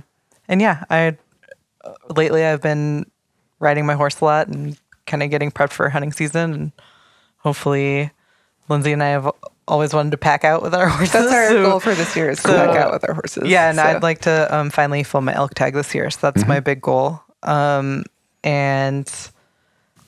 yeah, so just been getting my horse ready, and I'm really excited for hunting season. So Cool. Yeah. Well, I hope that when you start that podcast, I can come and sit in and listen on time and Absolutely. tell big stories. When you invite 3 guys, I want to be one of the All right. 3 guys Perfect. you invite for guests. You got it. To have this discussion about I'll write an article in the Yeah, we interim can flip it about. around. yeah, We need to get over the these 5 topics the 5 that Nicole topics keeps that- talking about. Yeah, the 5 topics. We wish she'd stop. The 5 topics sports women need to get over. I'm not sure what those will be. I feel like there would be a long list of people who'd want to participate. You know, okay. Complaining, being cold. Being That- cold. No, the top one would be I really can't hear her.